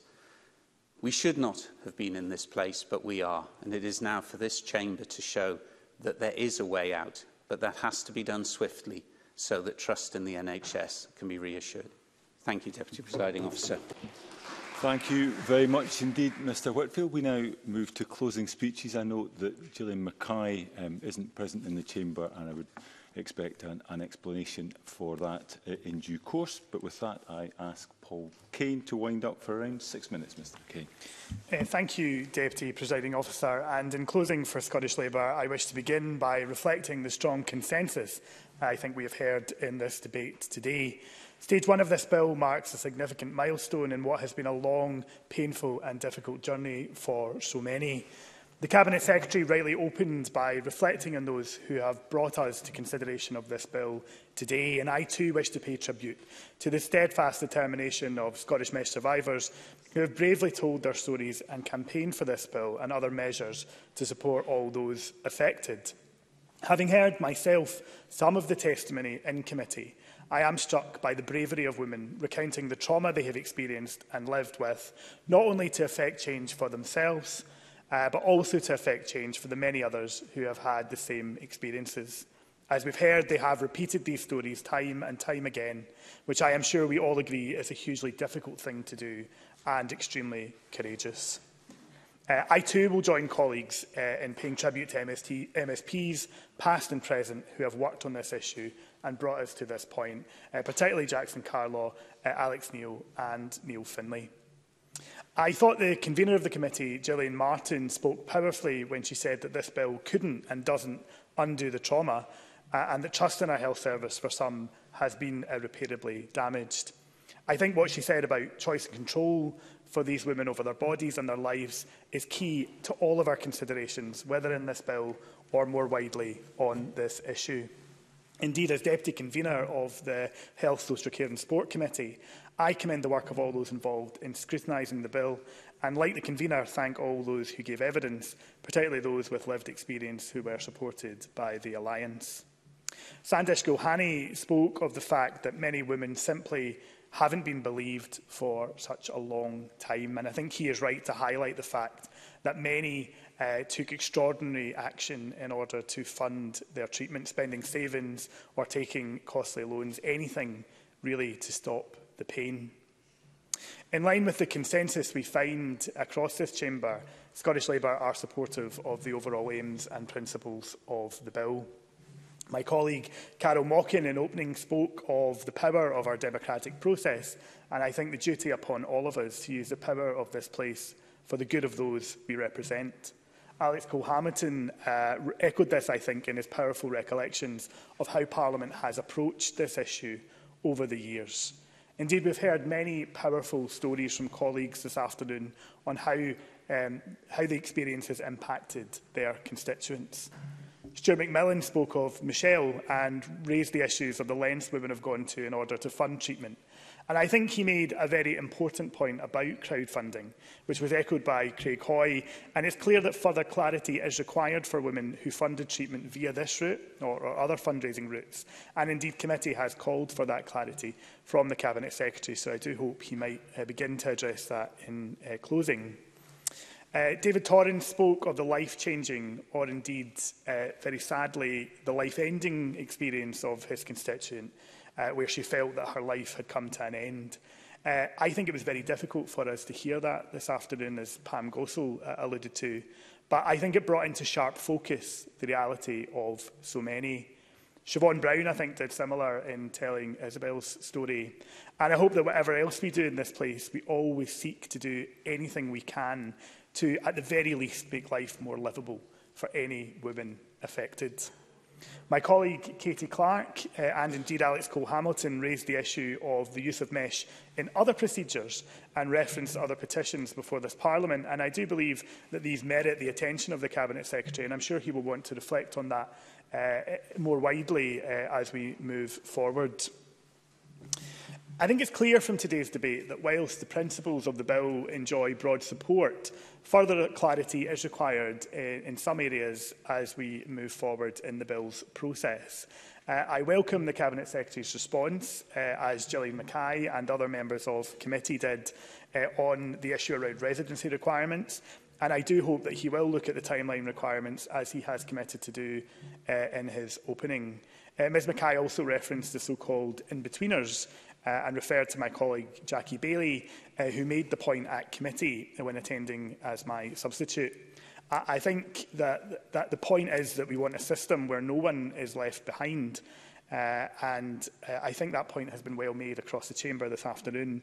And indeed, I'm sure the Cabinet Secretary will cover that in summing up. Martin Whitfield, I think, posed just at the close of the open debate some important questions for the Cabinet Secretary around waiting times, around mesh removal and indeed the protests that are occurring today in Glasgow. And I know that he will also want to say something on that in concluding, in order to give confidence to Martin Whitfield and to colleagues that these issues are being looked at very much in the round, and again that we are trying to get it right for absolutely anyone who has been affected by these issues. In concluding, Deputy Presiding Officer, we should do all we can, I think, to hold on to the consensus that has been established, not only today in the debate around this bill, but I think over the many years leading to this point. We must acknowledge that there is more to do, and we must never forget the pain and suffering that has been caused, the duty that we have in this place to make an attempt at reparation, and the courage of those women who have fought, despite their own trauma, to try and bring light to a very dark experience in the history of our health service, and to try and ensure that this should never happen again. Thank you. Thank you very much indeed, Mr O'Kane. Given the time in hand, I invite Jackson Carlo to wind up for a generous 7 minutes. Thank you, Deputy Presiding Officer. And can I start by saying that I genuinely feel a considerable pride in our Parliament this afternoon, and not without some emotion contributing to this debate. Over 3 parliaments, 3 sessions, 8 long years, we have tried to bring forward and bring justice to the women who have survived the mesh scandal. Had it been, as I observed in an earlier debate, similar to the thalidomide scandal, where the injuries and injustice suffered were all too visible, then it might have been easier to get this issue thoroughly discussed. But in the early days of this Parliament, when it first arose, I have to say there was a squeamishness and a reticence to actually talk about what was the most sensitive of issues for many women.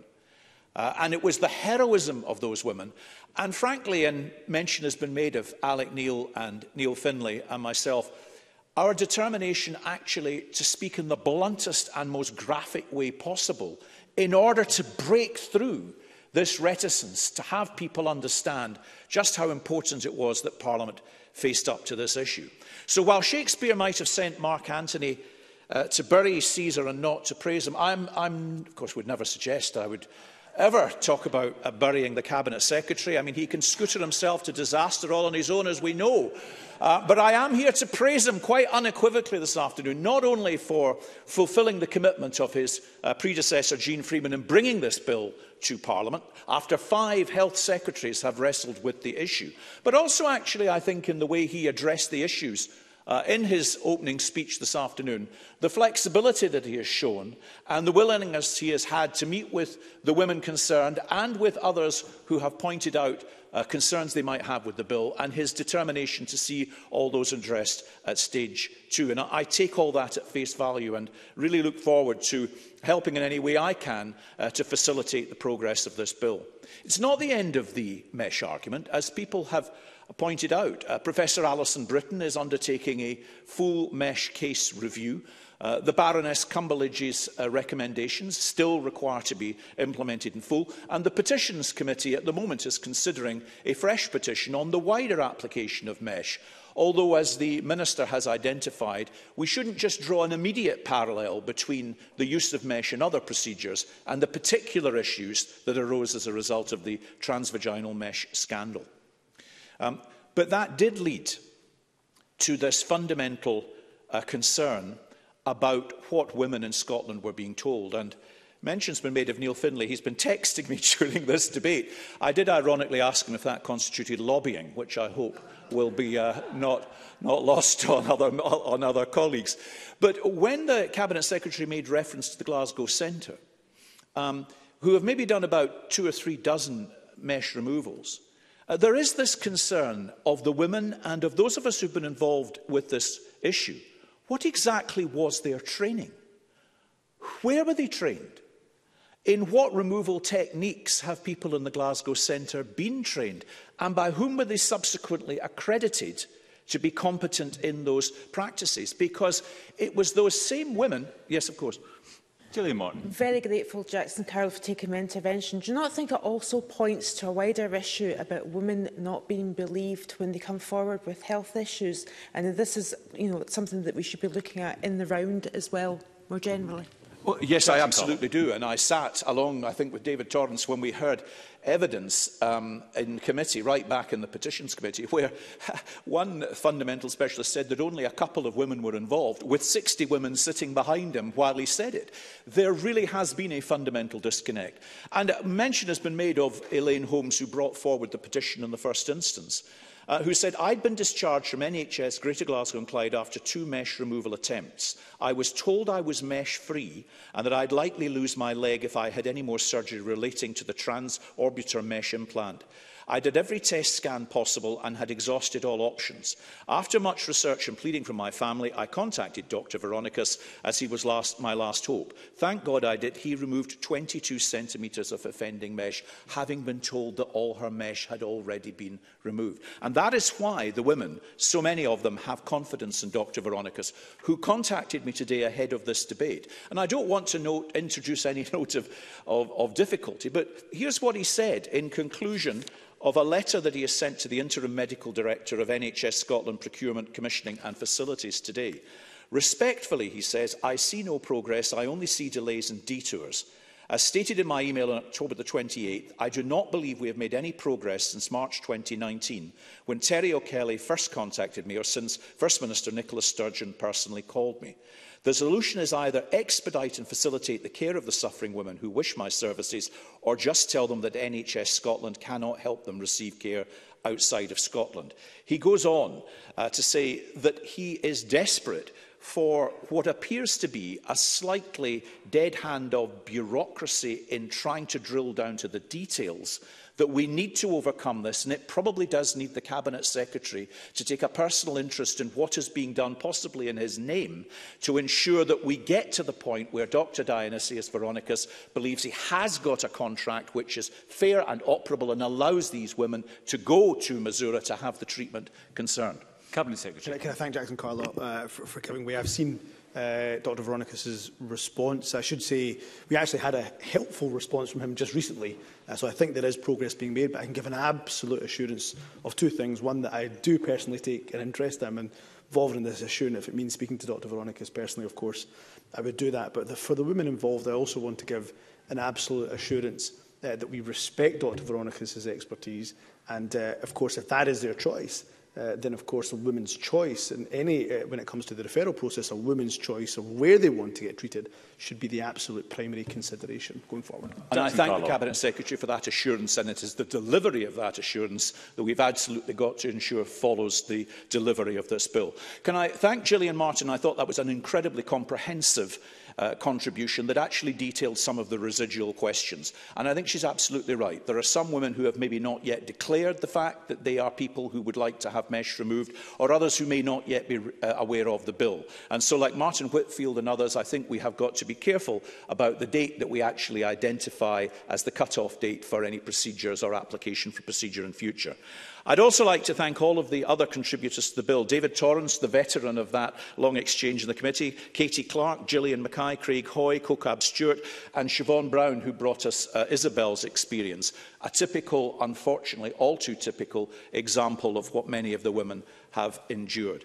I really do want to finally thank, at this last minute of the debate, both Alec Neil and Neil Findlay, Rona Mackay, Angus MacDonald, David Stewart, former colleagues of ours, Joanne Lamont and the presiding officer who was in the chair earlier, all who did terrific work in promoting this issue over the last 3 parliaments. Elaine Holmes, Olive McElroy, Lorna Farrell, Claire Daisley, Karen Neal, Nancy Honeyball, Gillian Watt, Isabel McLafferty, all women I've been proud to stand with. These women have got the most affection and love for one another, attending their Christmas dinners where they were an absolute mutual support in ensuring that the morale of these women was sustained and that their efforts were sustained. But let's not also forget Michelle McDougall, who died of cancer.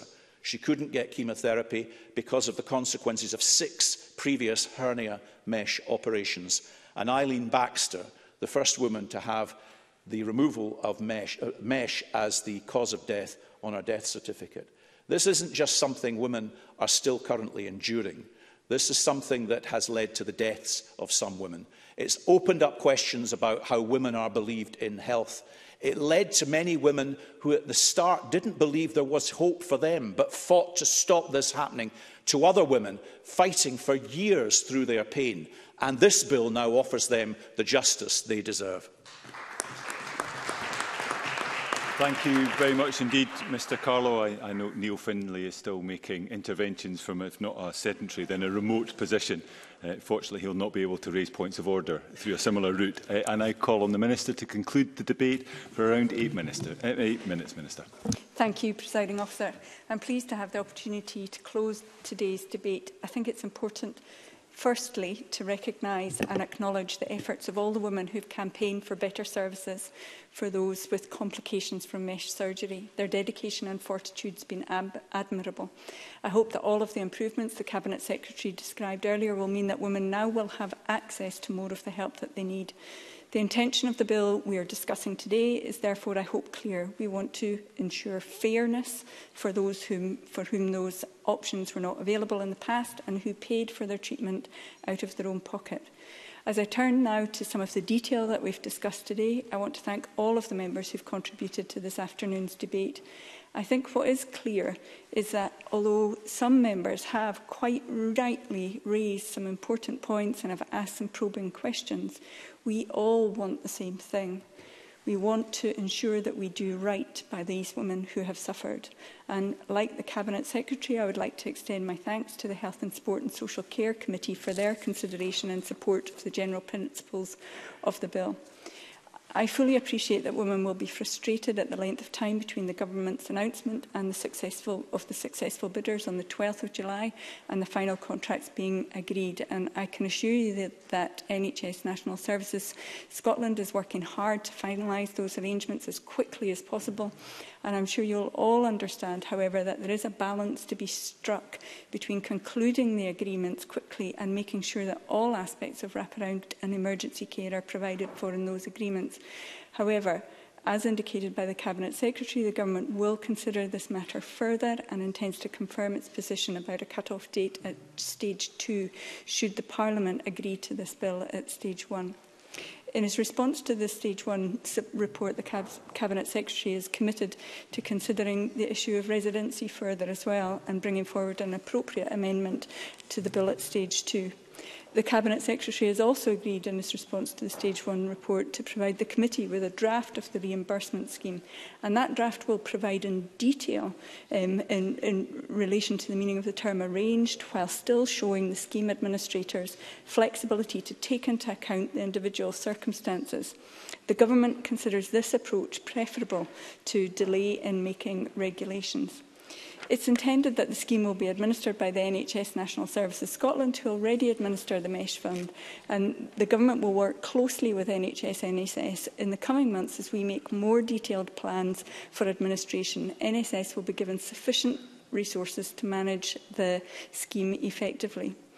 The intention of the bill is to reimburse the full cost of surgery, along with reasonable travel and accommodation costs for both the person undergoing surgery and for a person who travelled with them as support. However, it's not anticipated that the reimbursement will be given for luxury accommodation, for example, or first-class travel, and that's why there's a caveat about reasonable costs. For other expenses, such as food, the intention is to give women a choice over whether they want to evidence their costs or are able to evidence their costs, or instead want to receive a capped rate per person per day. That's to ensure the flexibility that we all agree is important here and is in direct response to feedback from women who told us they want a straightforward process. A number of people raised the issue of crowdfunding and donations from family. The purpose of this scheme is not to reimburse those who donated money to help someone with the costs of surgery. So the Government doesn't intend to reimburse monies received through online funding platforms such as crowdfunding, where it would be difficult or indeed impossible to identify the donor, and in any case where the donor would not have expected repayment. It is the intention that applicants will be asked to declare any such monies on their application form, and their reimbursement payment will be reduced accordingly. Further consideration has been given to the matter of money received informally from friends and family members, and on reflection, the Government feels it would be unreasonable to request details of private arrangements. Accordingly, applicants will not be asked to declare these donations when making an application to the scheme. It is, of course, then up to individuals to repay any monies received as they see fit. The Government will make every effort to ensure that those who are eligible to apply for reimbursement are made aware of the scheme. The issue of qualifying surgery came up during the debate, and the qualifying surgery does have to have had the principal purpose of wholly or partially removing the mesh, but that is regardless of the outcome. We expect to undertake a range of methods to publicise the scheme, including press releases, social media, through the Alliance and NHS Inform. The bill requires that the scheme is laid before Parliament and published. On the Glasgow Centre, we fully recognise that GPs and other local clinical staff need to be aware not only that the service in NHS Greater Glasgow and Clyde exists, but also of what it offers in terms of services, so that they are then able to explain this to women who present with mesh complications. Health Board accountable officers for mesh have been involved in the development of the centre and have a continuing role to play in ensuring that local health boards are aware of the service and what it can offer. The National Specialist Mesh Removal Centre has been and will continue to be developed with patient and public input, and the pathway of care will continue to be a key focus for the Government. It must take into account the patient experience. Nursing specialists and physiotherapists from the Specialist Centre are linked with their counterparts in local health boards to ensure continuity from pre to post-operative care. The Government has asked the Health and Social Care Alliance to take forward work on developing a patient-focused map of the care pathway, and that will be created from a patient perspective, which will help future patients to understand the referral process and what it means for them. Now, we all know that COVID-19 has had a significant impact on our health services across Scotland, and it's meant that health boards weren't always able to run outpatient clinics or provide other services within the sort of timescales that we would want and expect. We absolutely acknowledge that this means that some women have regrettably had to wait far longer than we would ever wish to wait to be assessed in the service in Glasgow.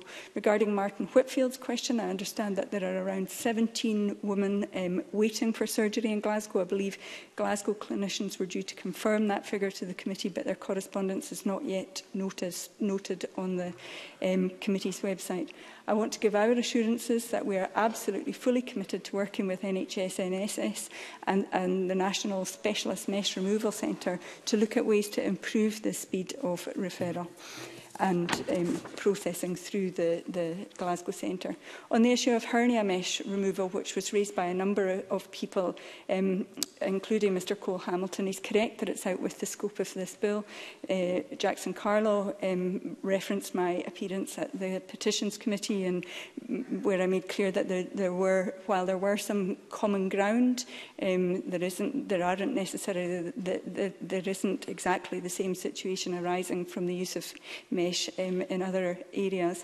The evidence was presented at the Petitions Committee, and at present the Government doesn't consider that there is evidence that might justify a pause in the use of the relevant devices. To summarise, in January 2020, the Scottish Health Technologies Group published their report which examined the use of mesh in primary inguinal hernia repair in men. And that concluded that compared to non-mesh procedures, using mesh actually resulted in lower rates of recurrence, fewer serious adverse events, and similar or lower risk of chronic pain. And the SHTG are currently undertaking further work on the topic of hernia repair in men. The report on that is expected imminently, and once we have a copy of that report, we'll consider the recommendations and share that with relevant officials in health boards, specialist associations, and of course the Petitions Committee. And I committed during my appearance that I would re-attend the committee should that be helpful. On the issue of other gynaecological uses of mesh, at the same time the halt on transvaginal mesh was introduced, the then CMO introduced a high vigilance protocol for the use of mesh in other sites. And that resulted in the appointment of accountable officers who are responsible for oversight of that protocol and who have continued to meet regularly to improve services for those affected by mesh. It's really important that we note that these are complex and long-established procedures, and there are very few, if any, viable alternatives. But it's absolutely crucial that the most stringent safety measures are adopted with patients fully aware of the risks and benefits of such a procedure before deciding on their treatment. Jackson Carlow mentioned in fact, I think it was Neil Finlay who mentioned the introduction of a GMC-approved credential and mesh removal surgery. And the Scottish Government wrote to both the Royal College of Obstetricians and Gynaecologists and the GMC to express our support for the introduction of a GMC-approved credential and mesh removal surgery. And as specialist centres are established across the UK, credentialing will define the skills required to perform mesh removal surgery and to set out how these skills can be acquired and assessed. And by formally recognising the skills of our surgeons, credentialing will provide assurance for patients and the service and will reduce the risk of harm and will help to improve public confidence. I agree a number of members raised the issue that the way that women were not listened to in relation to mesh, and I would agree that it was indicative of a wider problem of health inequalities that women experience. And I believe that that is one of the reasons why we have brought forward the Women's Health Programme. It's ambitious, we're making tangible progress, but we have much to do. It's a starting point, not an end. Finally, do I have time to raise one final point that was raised in the debate? So in response to the Cumberledge report, the Scottish Government called on the Her Majesty's Government to consider the establishment of a redress agency that was funded by a levy on manufacturers. And HMG rejected that recommendation in their response, but they are still considering their position on redress in individual instances. Presiding Officer, on behalf of the Cabinet Secretary and myself, I would like once again to thank all of those who've contributed to bringing the bill to this point. Looking ahead, I look forward to detailed scrutiny in Stage 2, where the points raised by members today can be considered, and we'll also reflect on the debate today here in finalising our approach to Stage 2.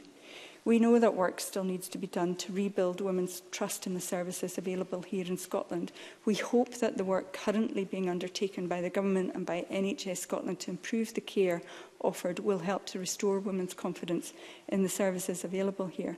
But for those who wish to be treated elsewhere, we're working to ensure that there is a clear referral pathway to either a specialist centre in NHS England or to an independent provider. And in order to ensure that anyone who has previously paid for private mesh removal surgery, that they will not be financially disadvantaged, the Government considers it fair and reasonable to have in place a scheme which will allow these women to apply for reimbursement of this past costs. I therefore commend the general principles of the bill to Parliament. Thank you. That concludes the debate on the Transvaginal Mesh Removal Cost Reimbursement Scotland Bill. It is now time to move on to the next item of business, which is consideration of motion 2167 on a financial resolution for the Transvaginal Mesh Removal Cost Reimbursement Scotland Bill, and I call on Marie Todd to move the motion. Moved. Thank you, Minister. The question on this motion will be put at decision time. The next item of business is consideration of business motion 2251 in the name of George Adam on behalf of the Parliamentary Bureau setting out a business programme, and I call on George Adam to move the motion. Presiding Officer. Thank you, Minister. No member has asked to speak on the motion, and the question is that motion 2251 be agreed. Are we all agreed? Yes. The motion is therefore agreed.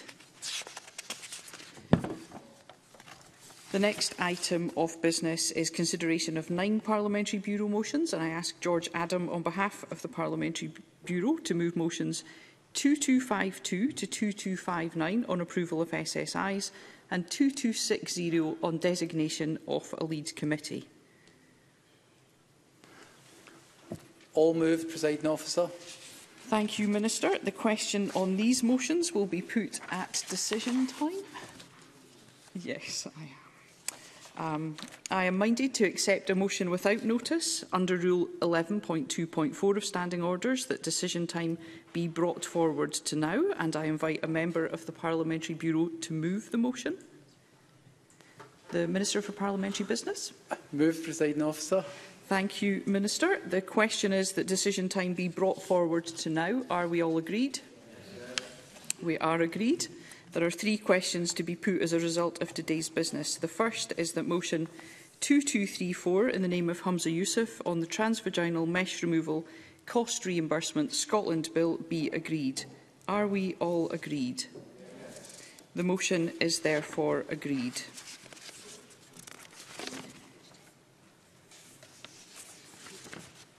The next question is that motion 2167 in the name of Kate Forbes on a financial resolution for the Transvaginal Mesh Removal Cost Reimbursement Scotland Bill be agreed.